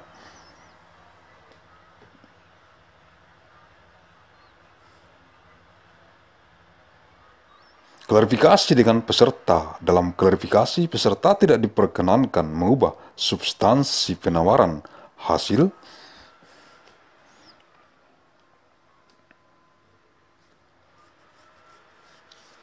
verifikasi lapangan dan atau klarifikasi dapat menggugurkan penawaran if there are unclear or dubious matters in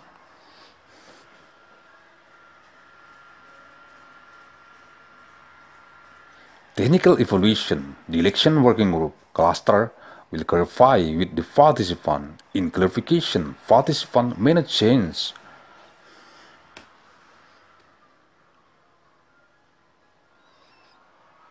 the substance of the offer. The result of field verification and or clarification can avoid the offer.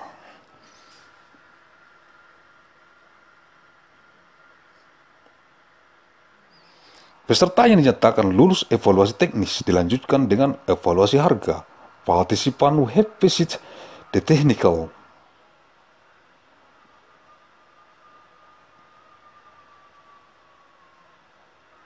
evaluation are followed by price evaluations.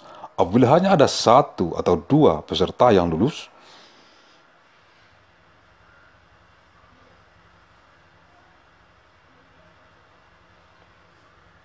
Evaluasi teknis, maka evaluasi tetap dilanjutkan dengan evaluasi harga. If there is only one or two participants,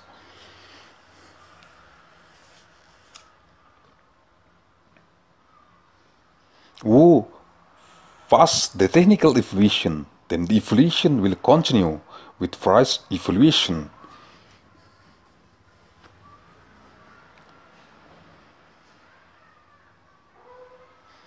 Apabila dari 3 penawaran terendah setelah koreksi aritmatik tidak ada yang memenuhi persyaratan teknis, maka kelompok kerja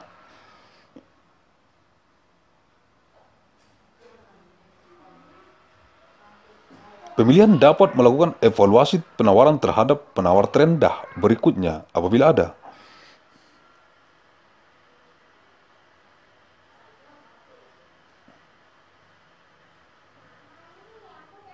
Dimulai dari evaluasi administrasi if of the three lowest bids after arithmetic correction no one meets the technical.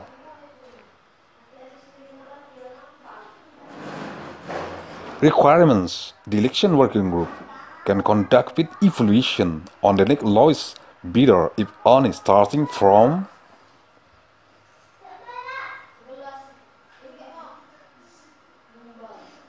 the administrative evaluation apabila tidak ada peserta yang lulus evaluasi.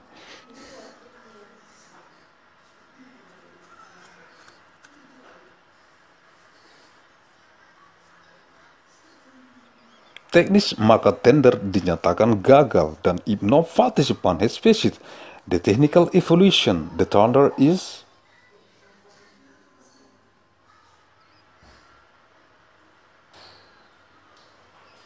declared to have failed, and kelompok kerja pemilihan memasukkan hasil evaluasi teknis.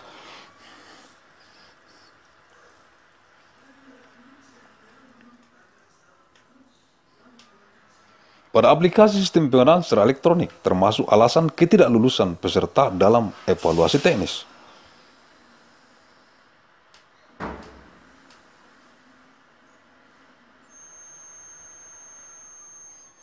The working group of election includes the result of the technical evaluation in the electronic procurement system application.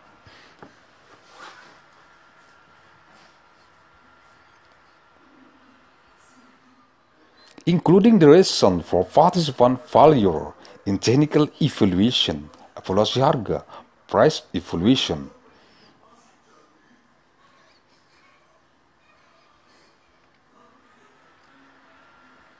Unsur-unsur yang perlu dievaluasi adalah hal-hal yang pokok atau penting dengan ketentuan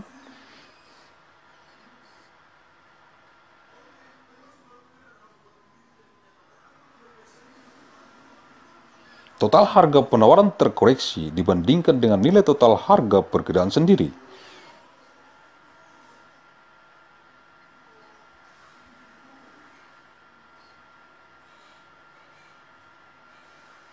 Apabila total harga penawaran terkoreksi melebihi nilai total harga perkiraan sendiri,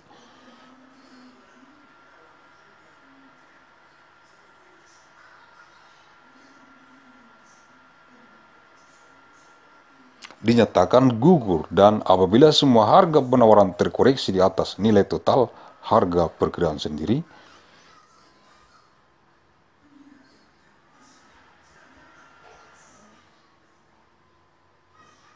tender dinyatakan gagal apabila tidak menyampaikan perkiraan biaya.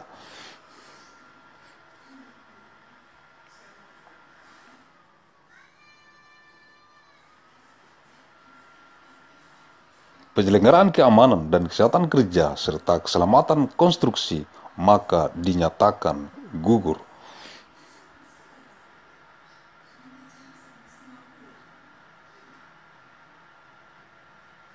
Apabila terdapat mata pembayaran yang harganya nol atau tidak ditulis, maka dilakukan klarifikasi kegiatan tersebut.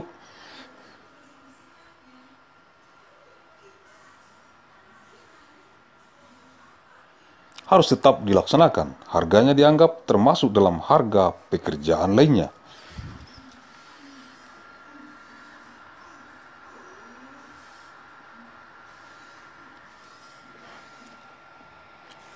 The elements that need to be evaluated are the main or important things, provided that the total offer price is corrected compared to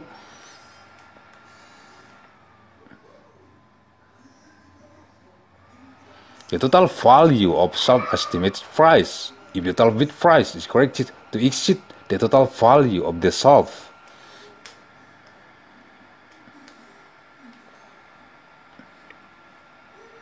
estimated price declared null and void, and if all bid prices are corrected above the total value of the self.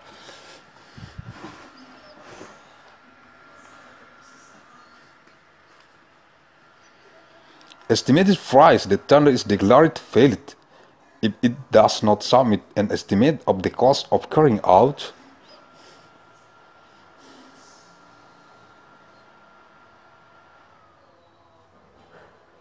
occupational safety and health and construction safety is declared null and void.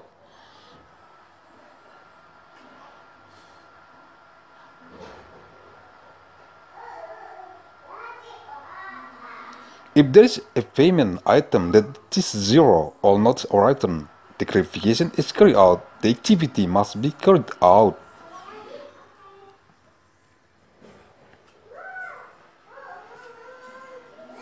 The price is considered to be included in the price of other jobs.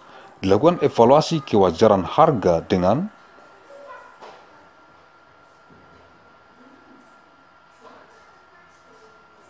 ketentuan sebagai berikut.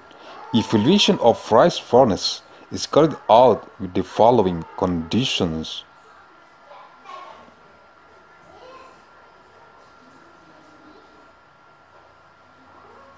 Klarifikasi dalam hal penawaran tingkat komponen dalam negeri berbeda dibandingkan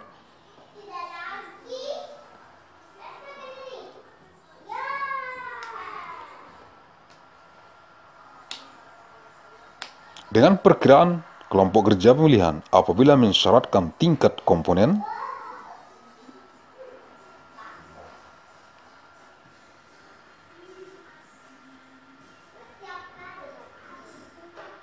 dalam negeri. Clarification in terms of domestic component level bidding is different from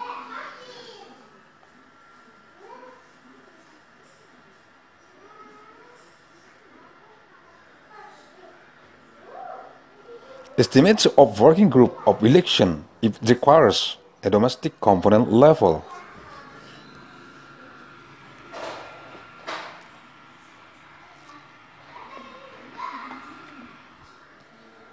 Klarifikasi evaluasi kewajaran harga apabila harga penawaran di bawah 80% harga perkiraan sendiri.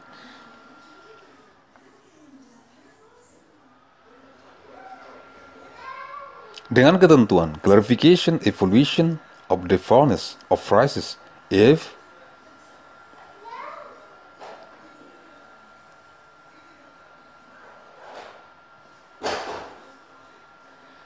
the bid price is below 80% of the self-estimated price, provided that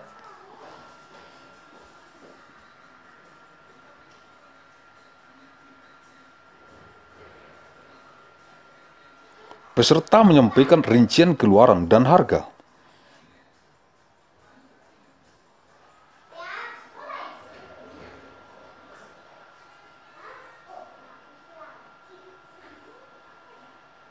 Participants submit details of output and price. Rincian keluaran dan harga hanya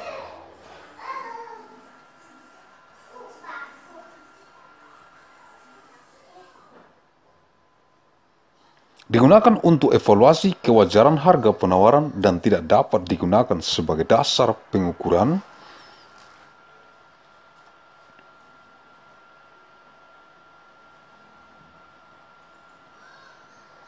dan pembayaran pekerjaan. Details of outputs and prices are only used to evaluate the fairness of the bid.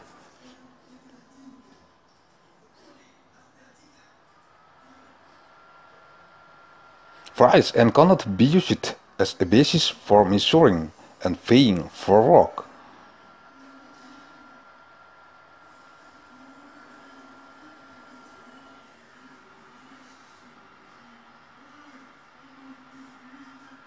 Meneliti dan menilai kewajaran harga satuan dasar meliputi harga upah, bahan, dan peralatan dari harga satuan,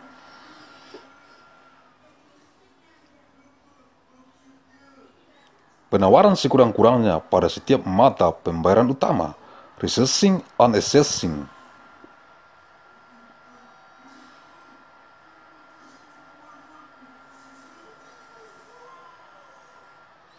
the fairness of the base unit price including the price of wage, materials and equipment from the bidding unit price of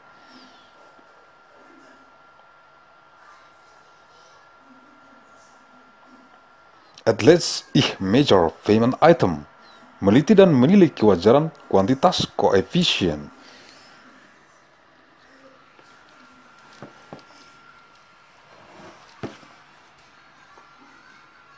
Dari unsur upah, bahan, dan peralatan dalam analisa harga satuan sekurang-kurangnya pada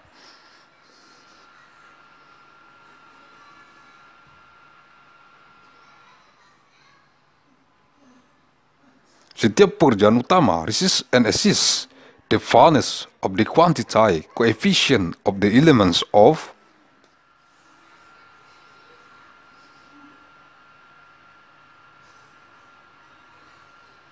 wage, materials, and equipment in unit price analysis at the least for each main job.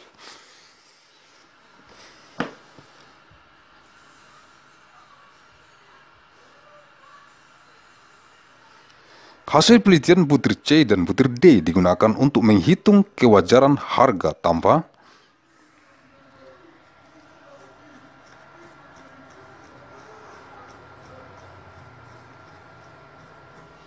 memperhitungkan keuntungan yang ditawarkan. The result versus item C and point D are used to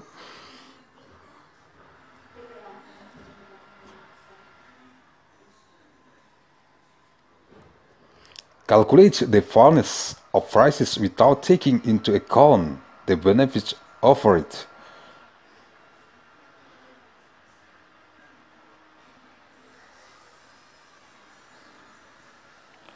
Harga dalam rincian keluaran dan harga yang dinilai wajar dan dapat dipertanggungjawabkan digunakan untuk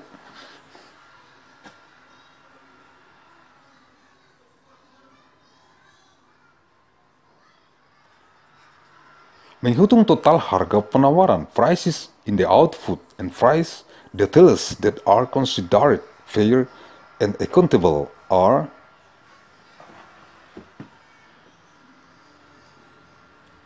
used to calculate the total bid price, total harga sebagaimana dimaksud pada huruf.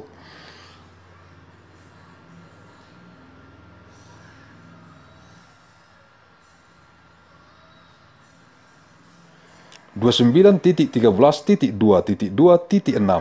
dihitung berdasarkan keluaran output yang ada dalam daftar keluaran dan harga.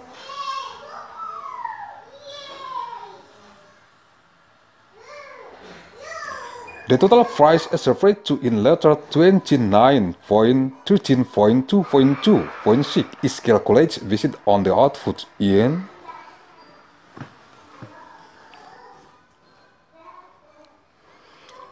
the output and price list. Apabila total harga lebih kecil dari hasil evaluasi,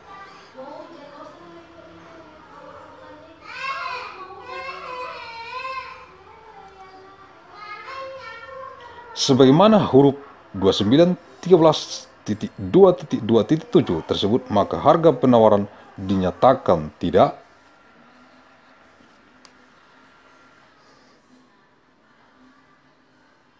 wajar dan gugur harga. If the total price is smaller than the evaluation result as referred to in letter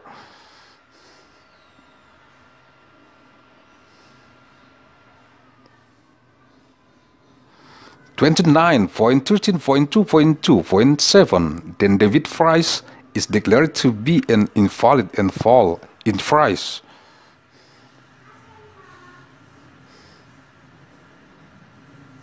Apabila total harga penawaran lebih besar dari hasil evaluasi sebagaimana huruf 29.13.2.2.7,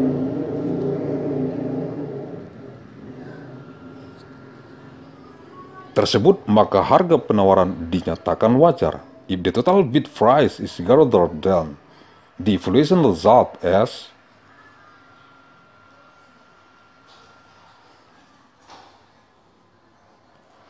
in letter 29.13.2.2.7, then the bid price is declared reasonable.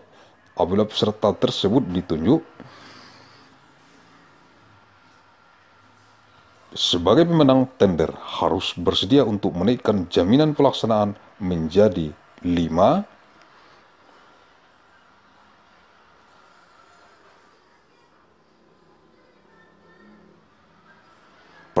dari nilai total harga pergerakan sendiri, dan if the participant is appointed as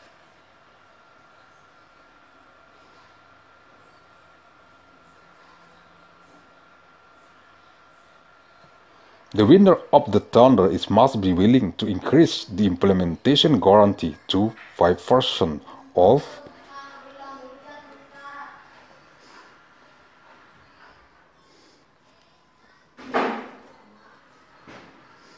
the total value of the self-estimated price, and apabila peserta yang bersangkutan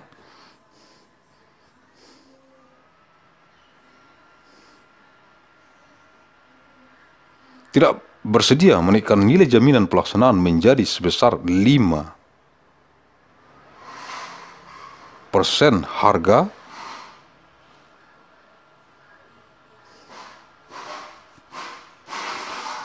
pergerakan sendiri, penawarannya digugurkan serta dikenakan sanksi daftar hitam.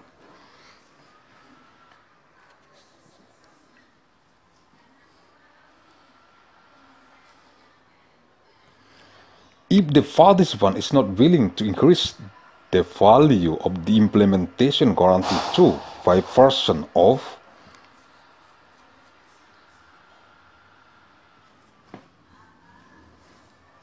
the sub-estimated price, the offer is awarded and is subject to sanctions from the blacklist.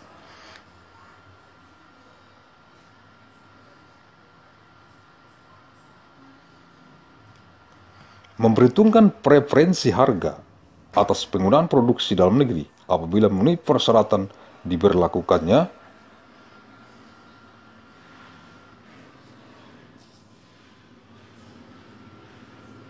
preferensi harga dengan ketentuan perhitungan tingkat komponen dalam negeri yang disampaikan oleh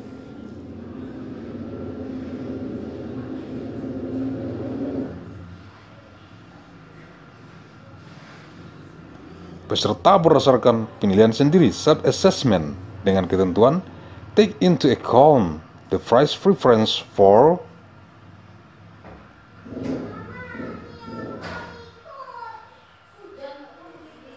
the use of domestic production if it meets the requirements for the enactment of price preferences with the provision for calculating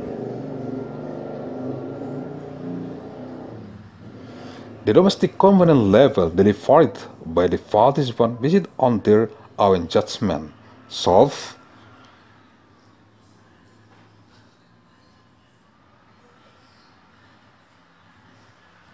assessment provided that preferensi harga untuk barang jasa dalam negeri diberlakukan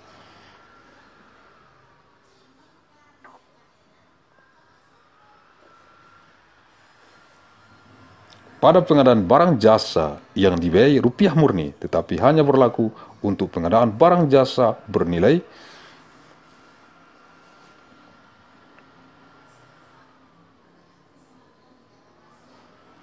di atas 1 miliar rupiah.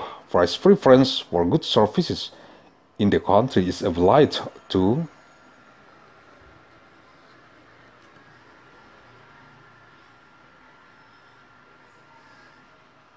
the procurement of goods services financed by 4 rupiah, but only applies to the procurement of goods services which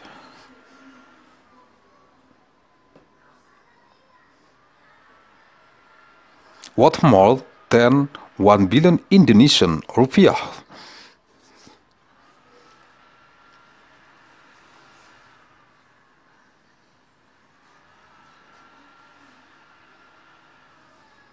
Preferensi harga hanya diberikan kepada barang jasa dalam negeri dengan tingkat komponen dalam negeri lebih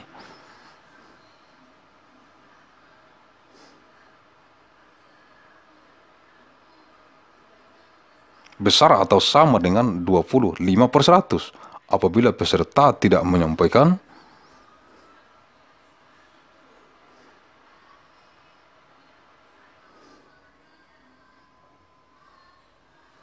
formulir perhitungan tingkat komponen dalam negeri, maka peserta dianggap tidak menginginkan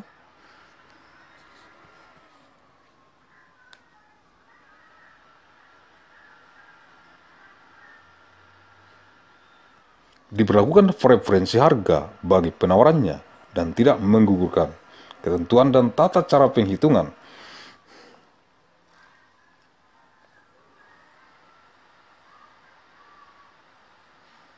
Tingkat komponen dalam negeri merujuk pada ketentuan yang ditetapkan oleh Menteri yang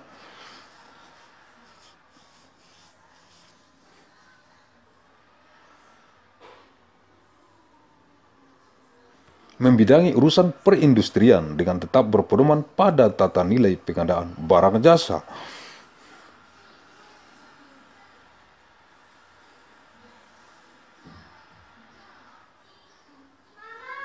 Price preference is only given to domestic goods service with a domestic component level greater than or equal to 20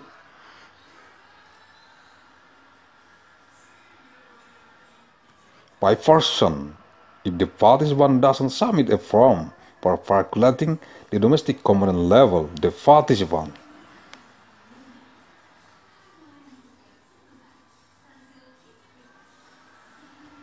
is deemed not to want the price preference to be light for the offer and not about provision and procedures for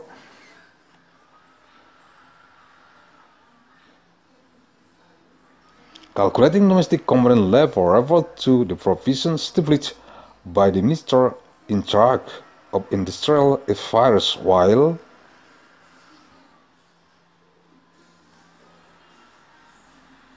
still adhering to the value of goods service procurement. Rumusan penghitungan sebagai berikut.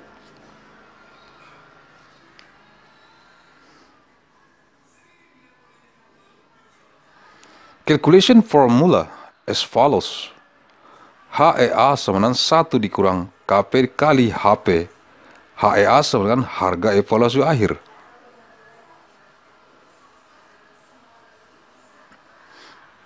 Each EA equal final evaluation price.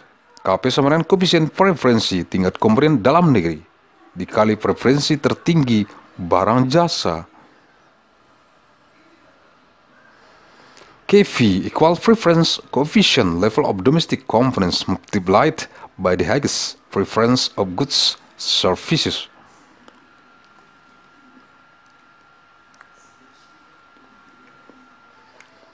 HP sama dengan harga penawaran. HP equal bid price. Nilai penawaran dengan komitmen tingkat komponen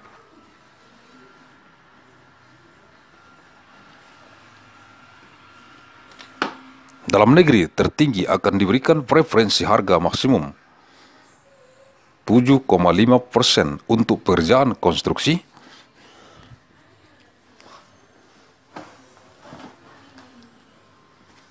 dan 25% untuk barang jasa.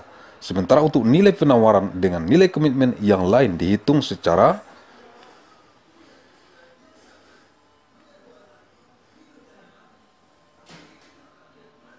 proporsional dengan rumus sebagai berikut. The bidding value with the commitment of the highest domestic component level will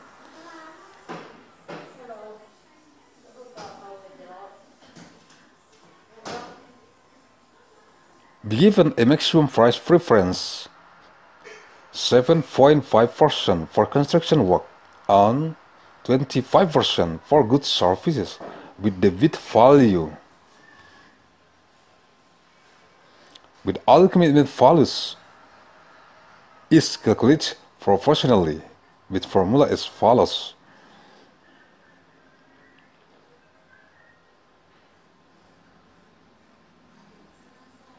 NPHT sama dengan PBT per PBT kali PH max. NPHN sama dengan PBT per PBN kali PH max. NPHT sama dengan nilai untuk peserta dengan penawaran komitmen tingkat komponen dalam negeri tertinggi.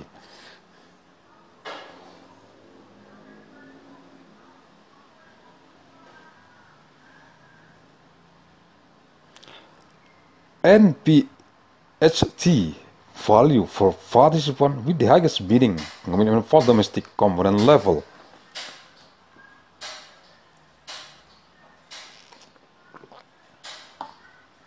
NPHN, nilai untuk peserta dengan penawaran komitmen tingkat komponen dalam negeri di bawahnya.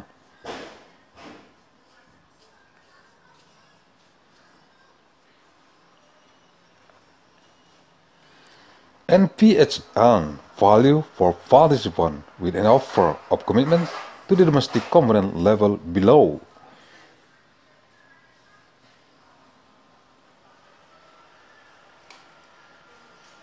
PBT, harga penawaran dengan komitmen tingkat komponen dalam negeri tertinggi.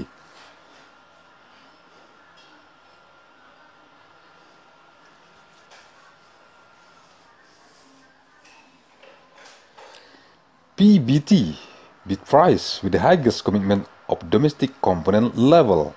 PBN, harga penawaran dengan komitmen tingkat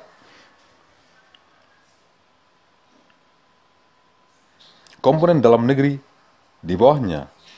PBN, bid price with commitment of domestic component level below it.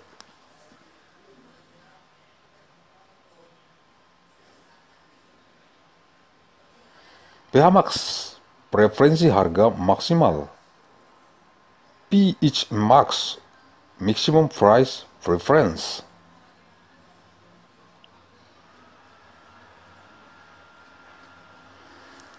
Dalam hal terdapat dua atau lebih penawaran dengan harga evaluasi akhir yang sama, penawar dengan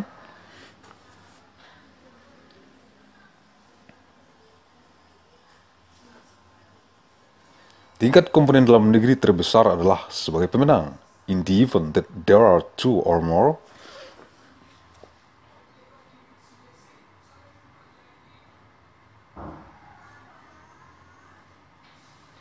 offers with the same final evaluation price, the largest bidder, the domestic component level is the winner.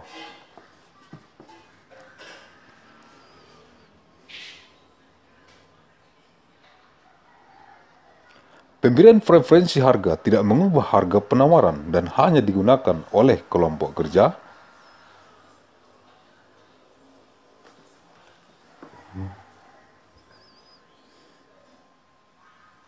pemilihan untuk keperluan perhitungan harga evaluasi akhir guna menetapkan peringkat pemenang tender.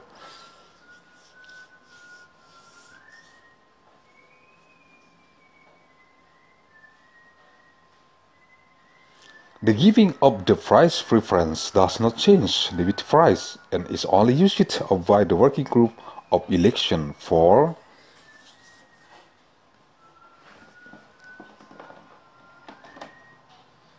the purposes of calculating the final evaluation price in order to determine the tender winner's ranking.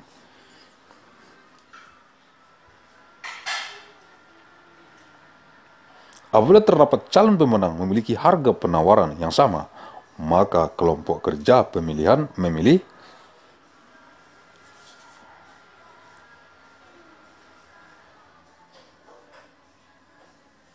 peserta yang mempunyai kemampuan dasar lebih besar, dan hal ini dicatat dalam berita acara hasil tender.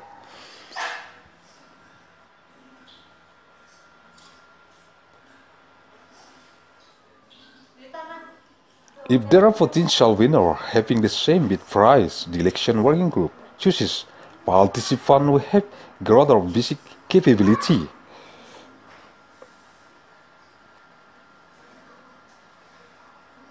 And this is recorded in the minutes of tender results.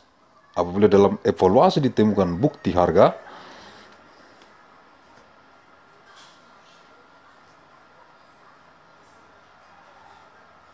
Tidak wajar akibat terjadinya persaingan usaha tidak sehat dan atau terjadi pengaturan bersama, kolusi, persekongkolan,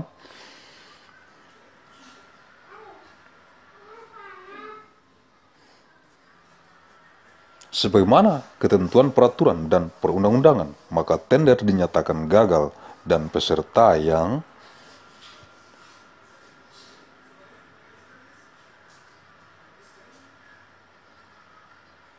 terlibat dikenakan sanksi daftar hitam if in the evaluation found evidence of unreasonable prices due to unfair business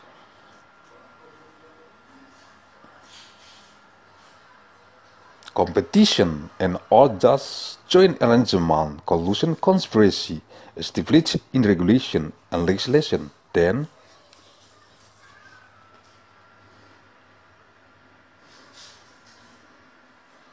the tender is declared failed, and the participants involved are subject to sanction from the blacklist.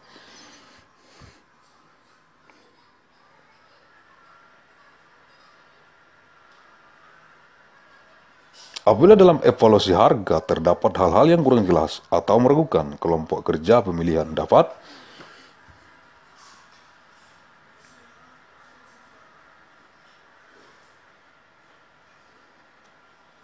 melakukan klarifikasi dengan peserta. Dalam klarifikasi, peserta tidak diperkenankan mengubah substansi penawaran hasil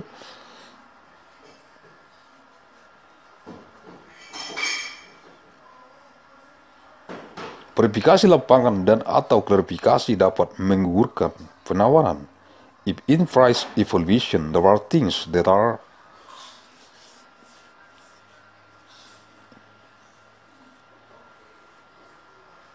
unclear or doubtful, the working group for election can clarify with the participant. In clarification, participant may not change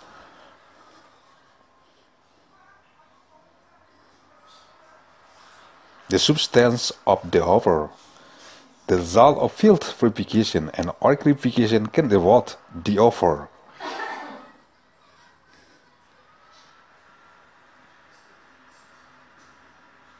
Apabila dalam evaluasi kewajaran harga, apabila ada dalam hal klarifikasi, peserta tidak hadir sehingga tahapan-tahapan evaluasi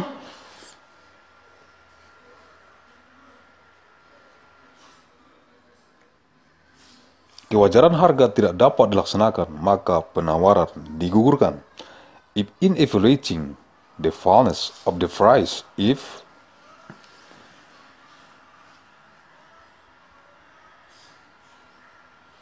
any, in the case of clarification, the participant is not present, so that the stage of the fairness of price evaluation cannot be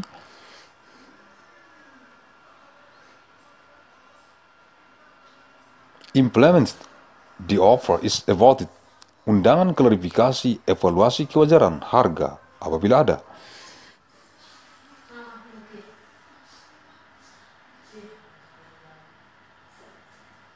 Disampaikan tertulis secara elektronik dan atau non-elektronik kepada data kontak penyedia yang terdapat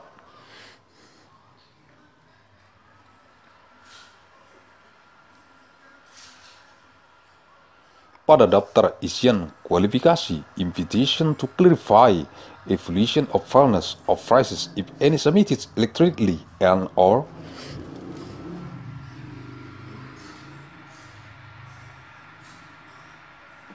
non-electronically to the profile contact data contained in the qualification checklist.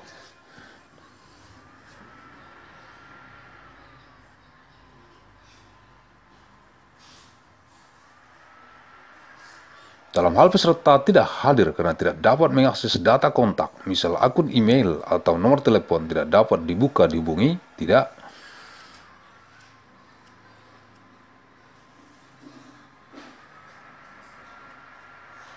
sempat mengakses atau alasan teknis apapun dari sisi penyedia, maka risiko sepenuhnya ada pada peserta.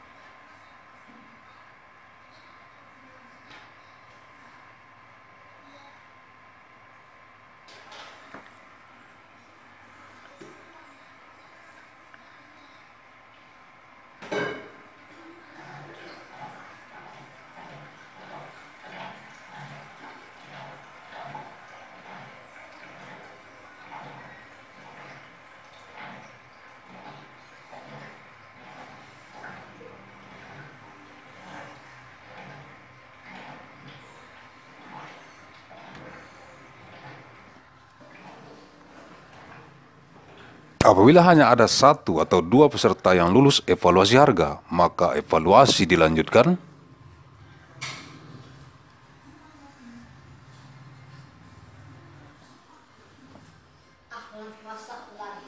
dengan evaluasi kualifikasi. Dan if there is only one or two participants who pass the first evaluation, then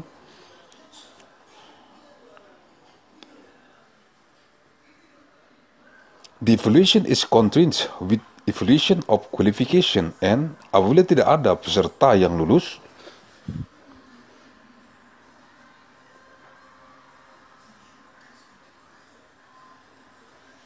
evaluasi harga, maka tender dinyatakan gagal. If no participant has passed the price evaluation, the tender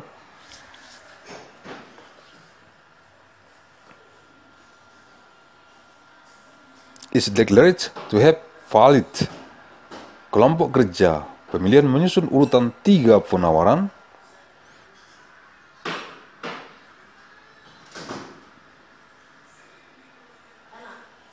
sebagai calon pemenang dan calon pemenang cadangan 1 dan 2 apabila ada.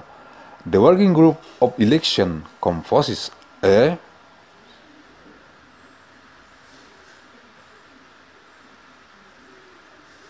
sequence of 3 offers as potential winners, as prospective winners of reserves 1 and 2, if any.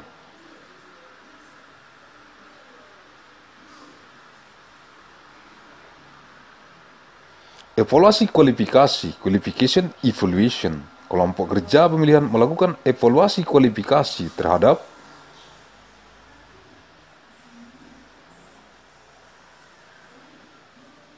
dokumen kualifikasi yang disampaikan, diunggah oleh peserta melalui form elektronik isian kualifikasi dalam aplikasi sistem pengadaan secara elektronik.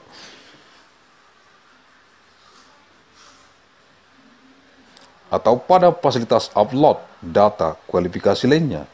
The election working group evaluates the qualification of the qualification. Documents submitted by participant through the electronic form of qualification in the electronic procurement system application or at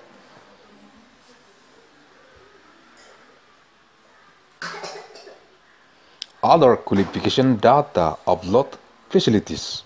Data kualifikasi pada form elektronik isian kualifikasi dalam aplikasi sistem pengadaan secara elektronik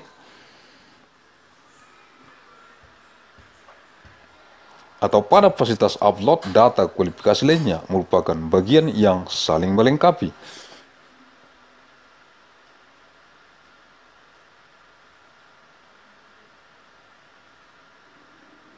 Qualification data on the electronic form of the qualification fields in the electronic procurement system application or in other qualification data.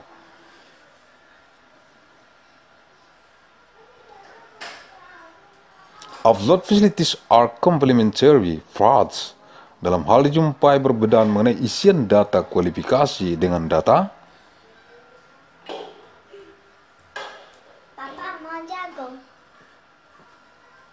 yang diunggah uploaded, maka data yang dianggap benar adalah data yang terdapat dalam isian kualifikasi form elektronik.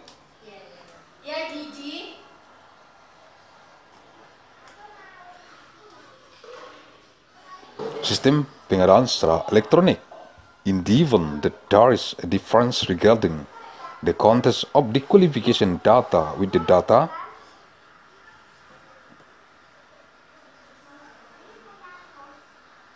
uploaded, then the data that is considered correct is the data contained in the electronic form qualification form of electronic procurement system.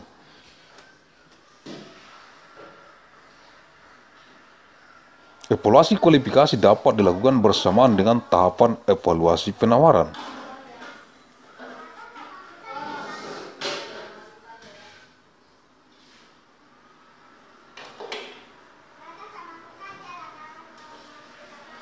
Qualification evaluation can be carried out simultaneously with the bid evaluation stage.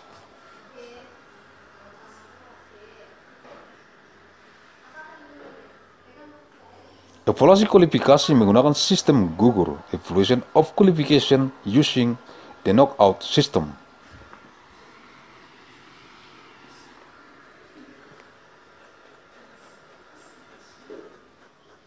Evaluasi terhadap sertifikat badan usaha memperhatikan ketentuan sebagai berikut. Masa berlaku sertifikat badan usaha.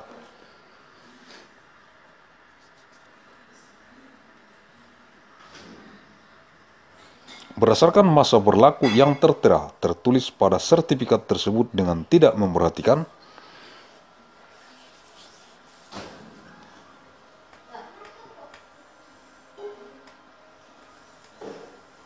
ketentuan registrasi tahunan, sertifikat badan usaha yang habis masa berlakunya sebelum batas akhir pemasukan,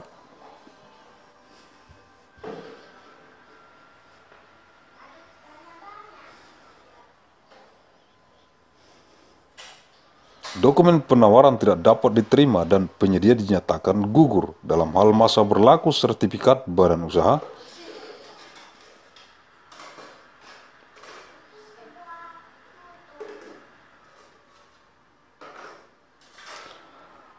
habis setelah batas akhir pemasukan dokumen penawaran, maka peserta harus menyampaikan sertifikat badan usaha yang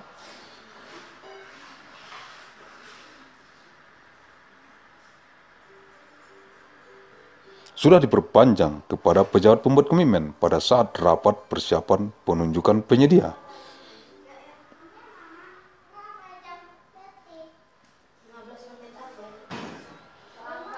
Evaluation of business entity certificates takes into account the following provision: definitive fraud of the business entity certificate.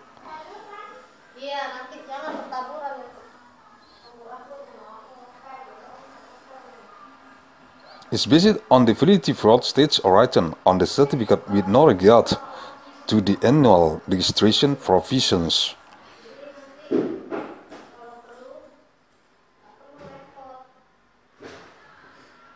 Business entity certificate that expire before the deadline for submission of bid document cannot be accepted and the profile is declared null and void.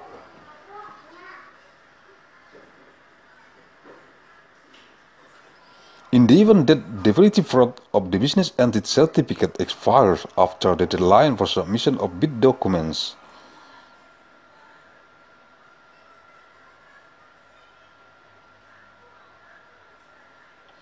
the participant must submit a business entity certificate that's been extended to the commitment making officer during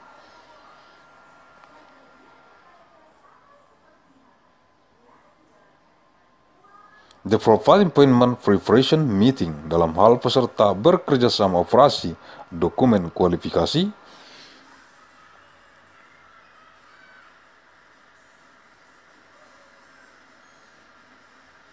dilengkapi dengan fakta integritas dari anggota kerjasama operasinya. Apabila tidak ada, maka tidak dievaluasi lebih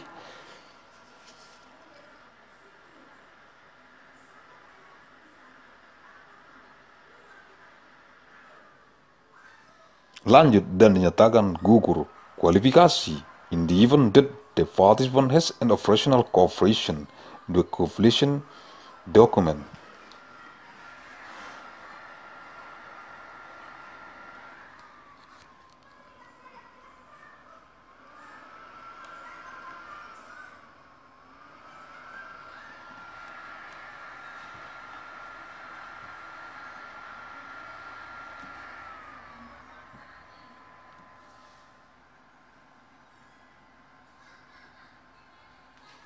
evaluate and regulate a qualifying decision.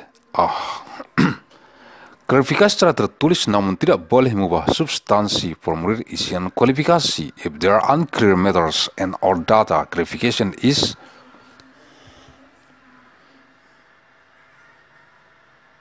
carried out in writing but may not change the substance of the qualification form.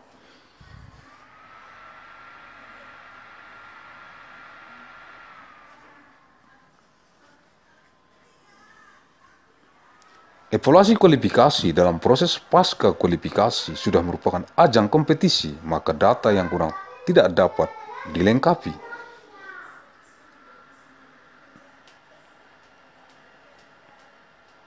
Qualification evaluation in the first qualification process is already a competition, so the data that is lacking cannot be completed.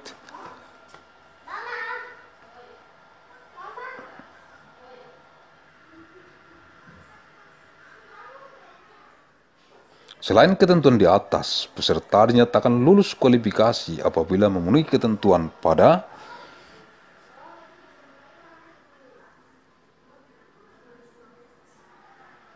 lembar data kualifikasi. In addition to the provision above, participants are declared to have visited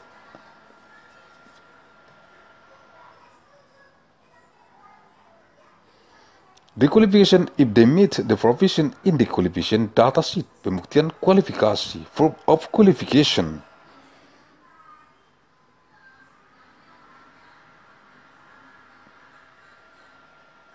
Pembuktian kualifikasi dilakukan terhadap peserta yang memenuhi persyaratan kualifikasi.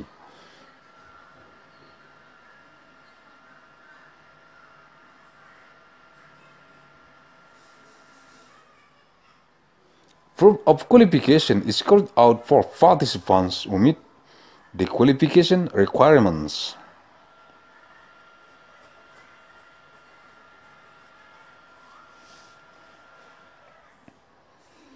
Undangan pembuktian kualifikasi harus disampaikan tertulis secara elektronik dan atau non-elektronik.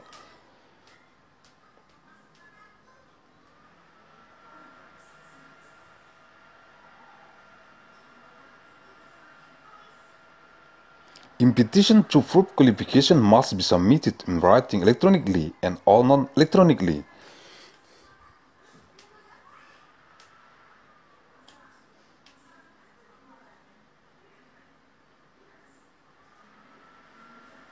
Dalam undangan pembuktian kualifikasi sudah menyebutkan dokumen yang wajib dibawa oleh peserta pada saat pembuktian kualifikasi.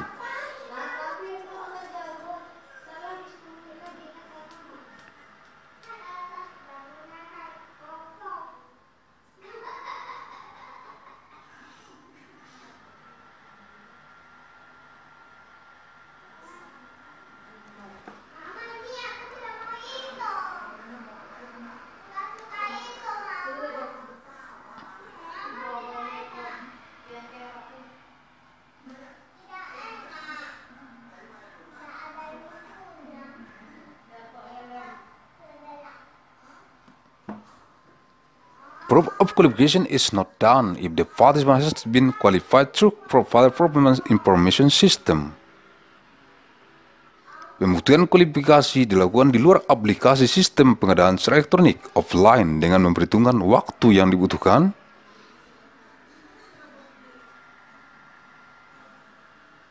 untuk kehadiran penyedia dan penyiapan dokumen yang akan dibuktikan. Qualification verification is carried out outside the electronic procurement.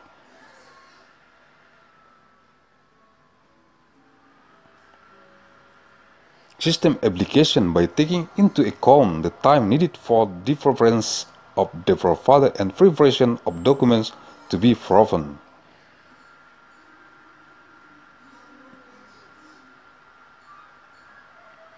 Apabila peserta tidak dapat menghadiri pembuktian kualifikasi dengan alasan yang dapat diterima, maka kelompok kerja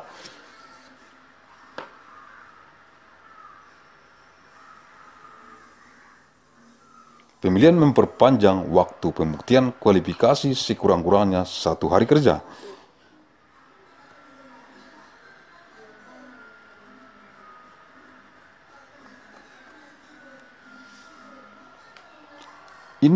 If the participant cannot attend the proof of qualification with an acceptable reason, the working group election prolongs the time of proof of qualification at least 1 working day. Dalam hal peserta tidak hadir karena tidak dapat mengakses data kontak,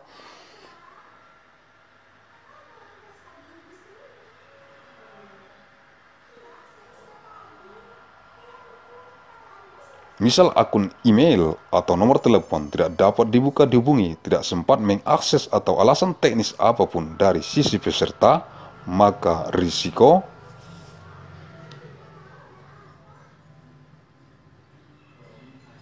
sepenuhnya ada pada peserta in the event that the participant is absent because he cannot access contact data, example Gracia, an email, account or telephone number cannot be opened, contacted does not have time to access, or any technical reason from the participant side, then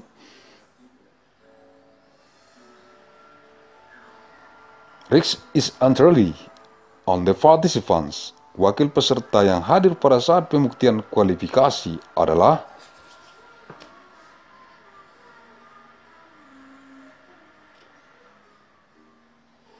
the representatives of participant present at the time of verification of qualification are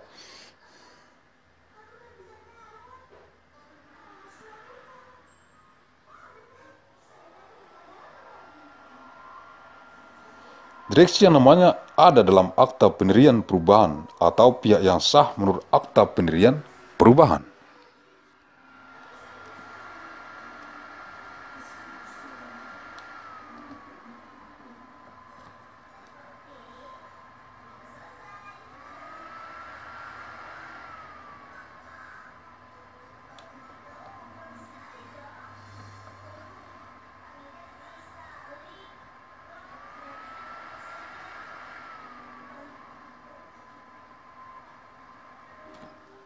Penerima kuasa dari direksi yang nama penerima kuasanya tercantum dalam akta pendirian perubahan. The endorsee from the board of director whose name of proxy states in the deed of establishment chain.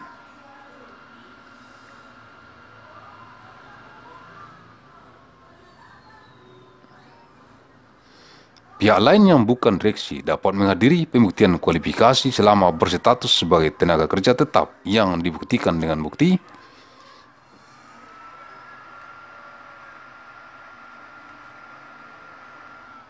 setor pajak penghasilan pasal 21 Form 1721 atau Form 1721 1 Romawi atau kepesertaan badan penyelenggaraan jaminan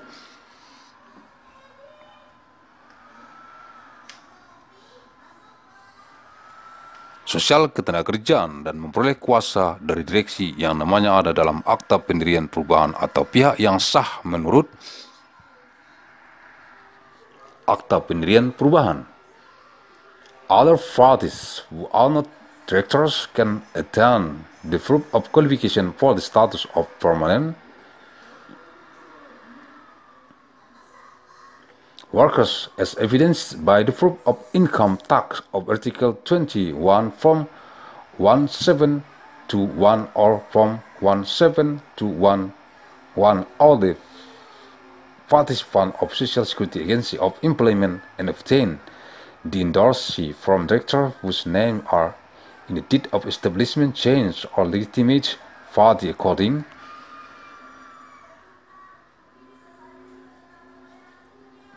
to the deed of establishment chain, kepala cabang perusahaan yang diangkat oleh kantor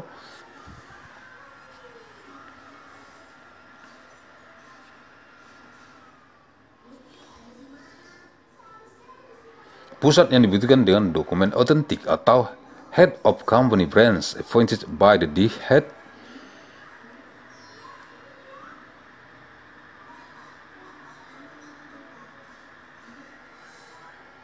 office as evidenced by authentic documents or pejabat yang menurut perjanjian kerjasama operasi berhak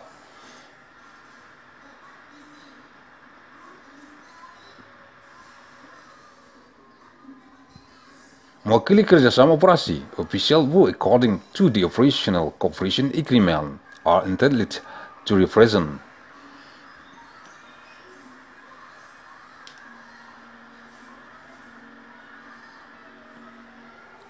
the operational cooperation. Pembuktian kualifikasi dilakukan dengan memverifikasi kesesuaian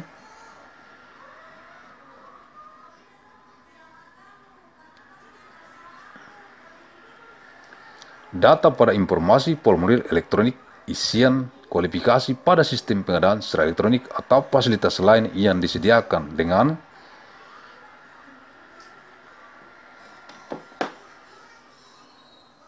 Dokumen asli, salinan dokumen yang sudah dilegalisir oleh pejabat yang berwenang dan meminta salinan dokumen tersebut dan atau melalui fasilitas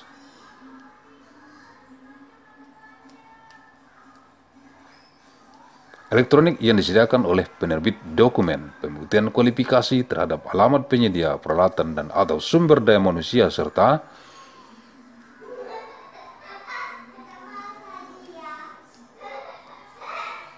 persyaratan kualifikasi lainnya dapat dilakukan dengan klarifikasi verifikasi lapangan apabila dibutuhkan.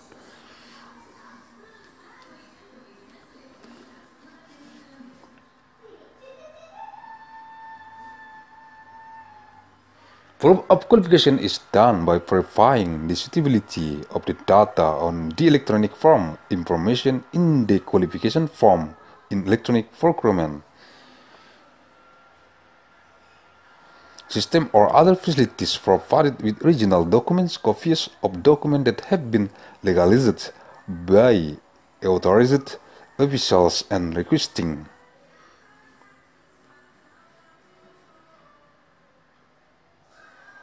copies of the documents and or through electronic facilities provided by document issuer proof of qualification for the address of the provider.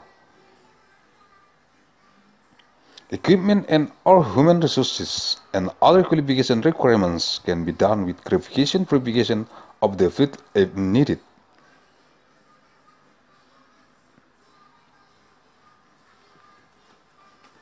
Pembuktian kualifikasi untuk meriksa meneliti keabsahan pengalaman pekerjaan sejenis dievaluasi dengan cara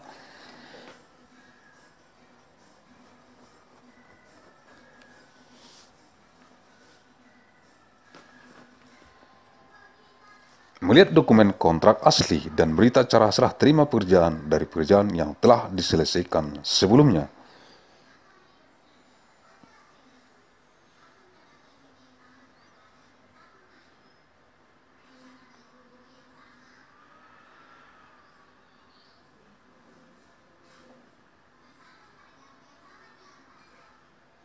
Proof of qualification for examining, researching the quality of similar work experience evaluated by the job handover minutes of work that has been completed previously. Apabila peserta tidak hadir dalam pembuktian,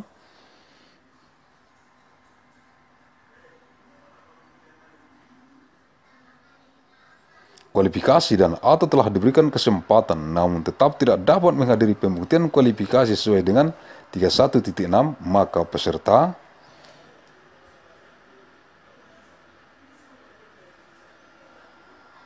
dinyatakan gugur dan jaminan penawaran apabila disyaratkan dicairkan ke kas negara daerah.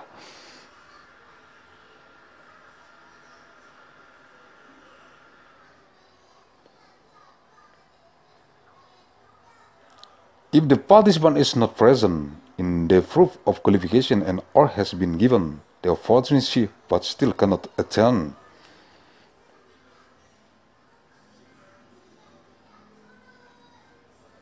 the verification of qualification in accordance with 31.6, the participant is declared null and void if required.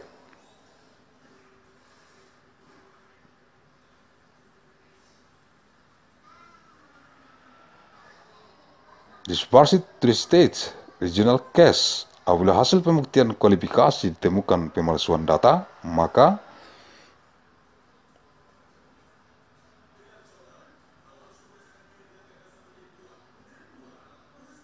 peserta digugurkan, dikenakan sanksi daftar hitam, jaminan penawaran apabila disyaratkan dicairkan ke kas negara daerah.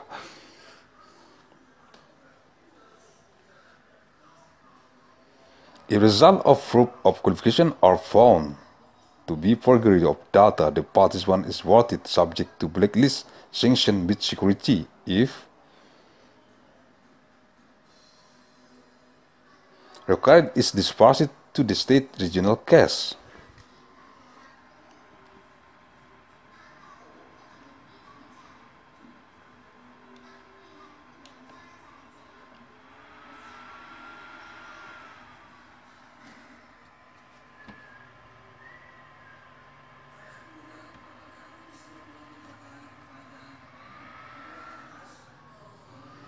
Then the tender is declared a failure. Penawaran harga secara berulang, reverse auction.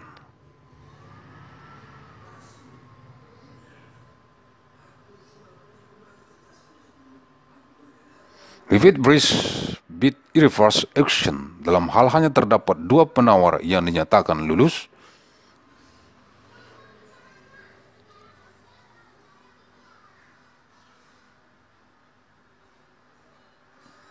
administrasi teknis dan kualifikasi peserta dapat diberikan kesempatan untuk berkompetisi kembali dengan cara menyampaikan penawaran harga lebih dari satu kali dan bersifat lebih rendah dari penawaran sebelumnya. In the event that there are only two bidders who have passed administration,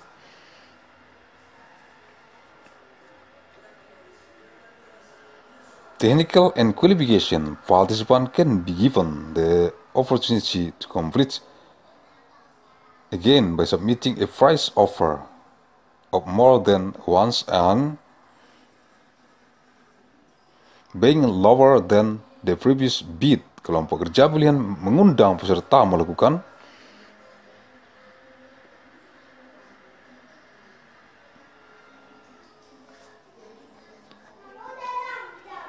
reverse auction dengan mencantumkan waktu pelaksanaan untuk peserta menyampaikan penawaran berulang dalam kurun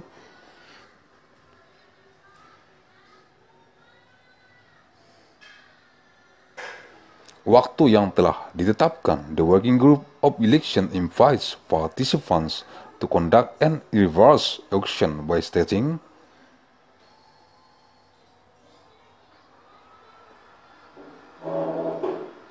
the implementation time for participants to submit repeated offers within a specified time period.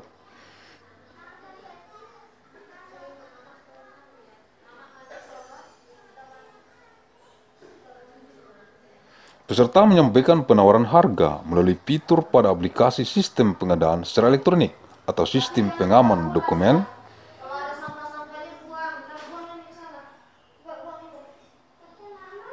berdasarkan alokasi waktu, batch, atau secara real time. Participants submit a price quote through the features of the electronic procurement system application or document security system based on time allocation, batch, or in real time.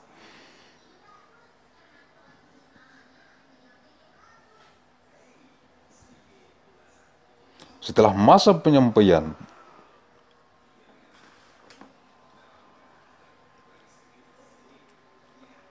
penawaran berulang berakhir, maka sistem akan menginformasikan peringkat berdasarkan urutan posisi penawar positional bidding secara real time. After the repeat bidding period has expired, the system will inform the ranking based on the bid position of the positional bidding in real time. Klarifikasi dan negosiasi teknis dan harga.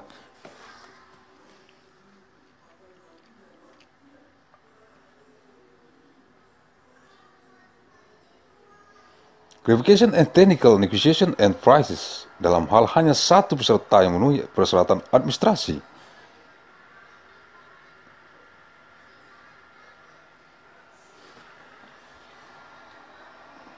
Teknis dan kualifikasi dilakukan klarifikasi dan negosiasi teknis dan harga. In the event that only one participant meets administrative technical and qualification requirements, technical clarification and negotiation are carried out and prices are conducted.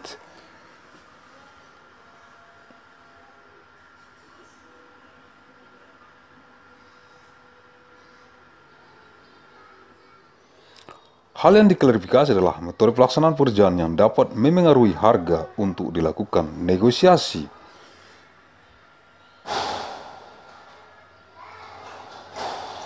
What is clarified is the method of carrying out work that can affect prices for negotiations.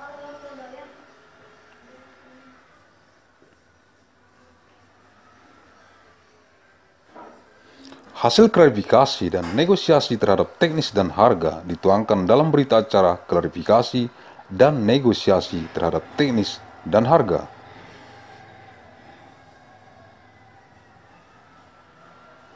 The result of clarification and negotiation on the technical and price are set forth in the minutes of clarification and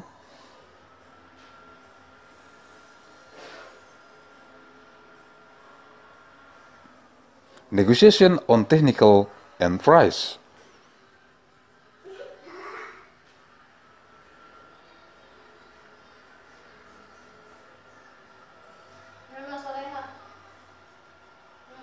Sumber-sumber, sources, Surat Edaran Nomor 10 SEM 2018 tentang pemberlakuan standar dokumen pemilihan,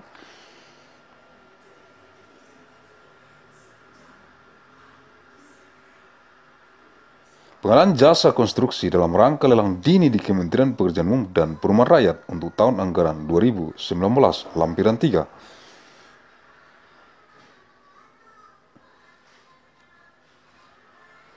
Circular Letter Number 10 SEM 2018 concerning enforcement of the selection document standard for procurement of construction services in the context of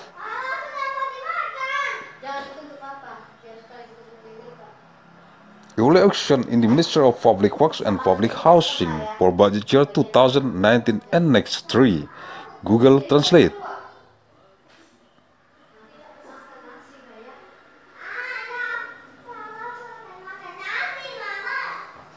Mandailing Natal, Sumatera Utara, Indonesia, 1 Oktober tahun 2032 Masehi, First of month Oktober 2032, ANNO DOMINI.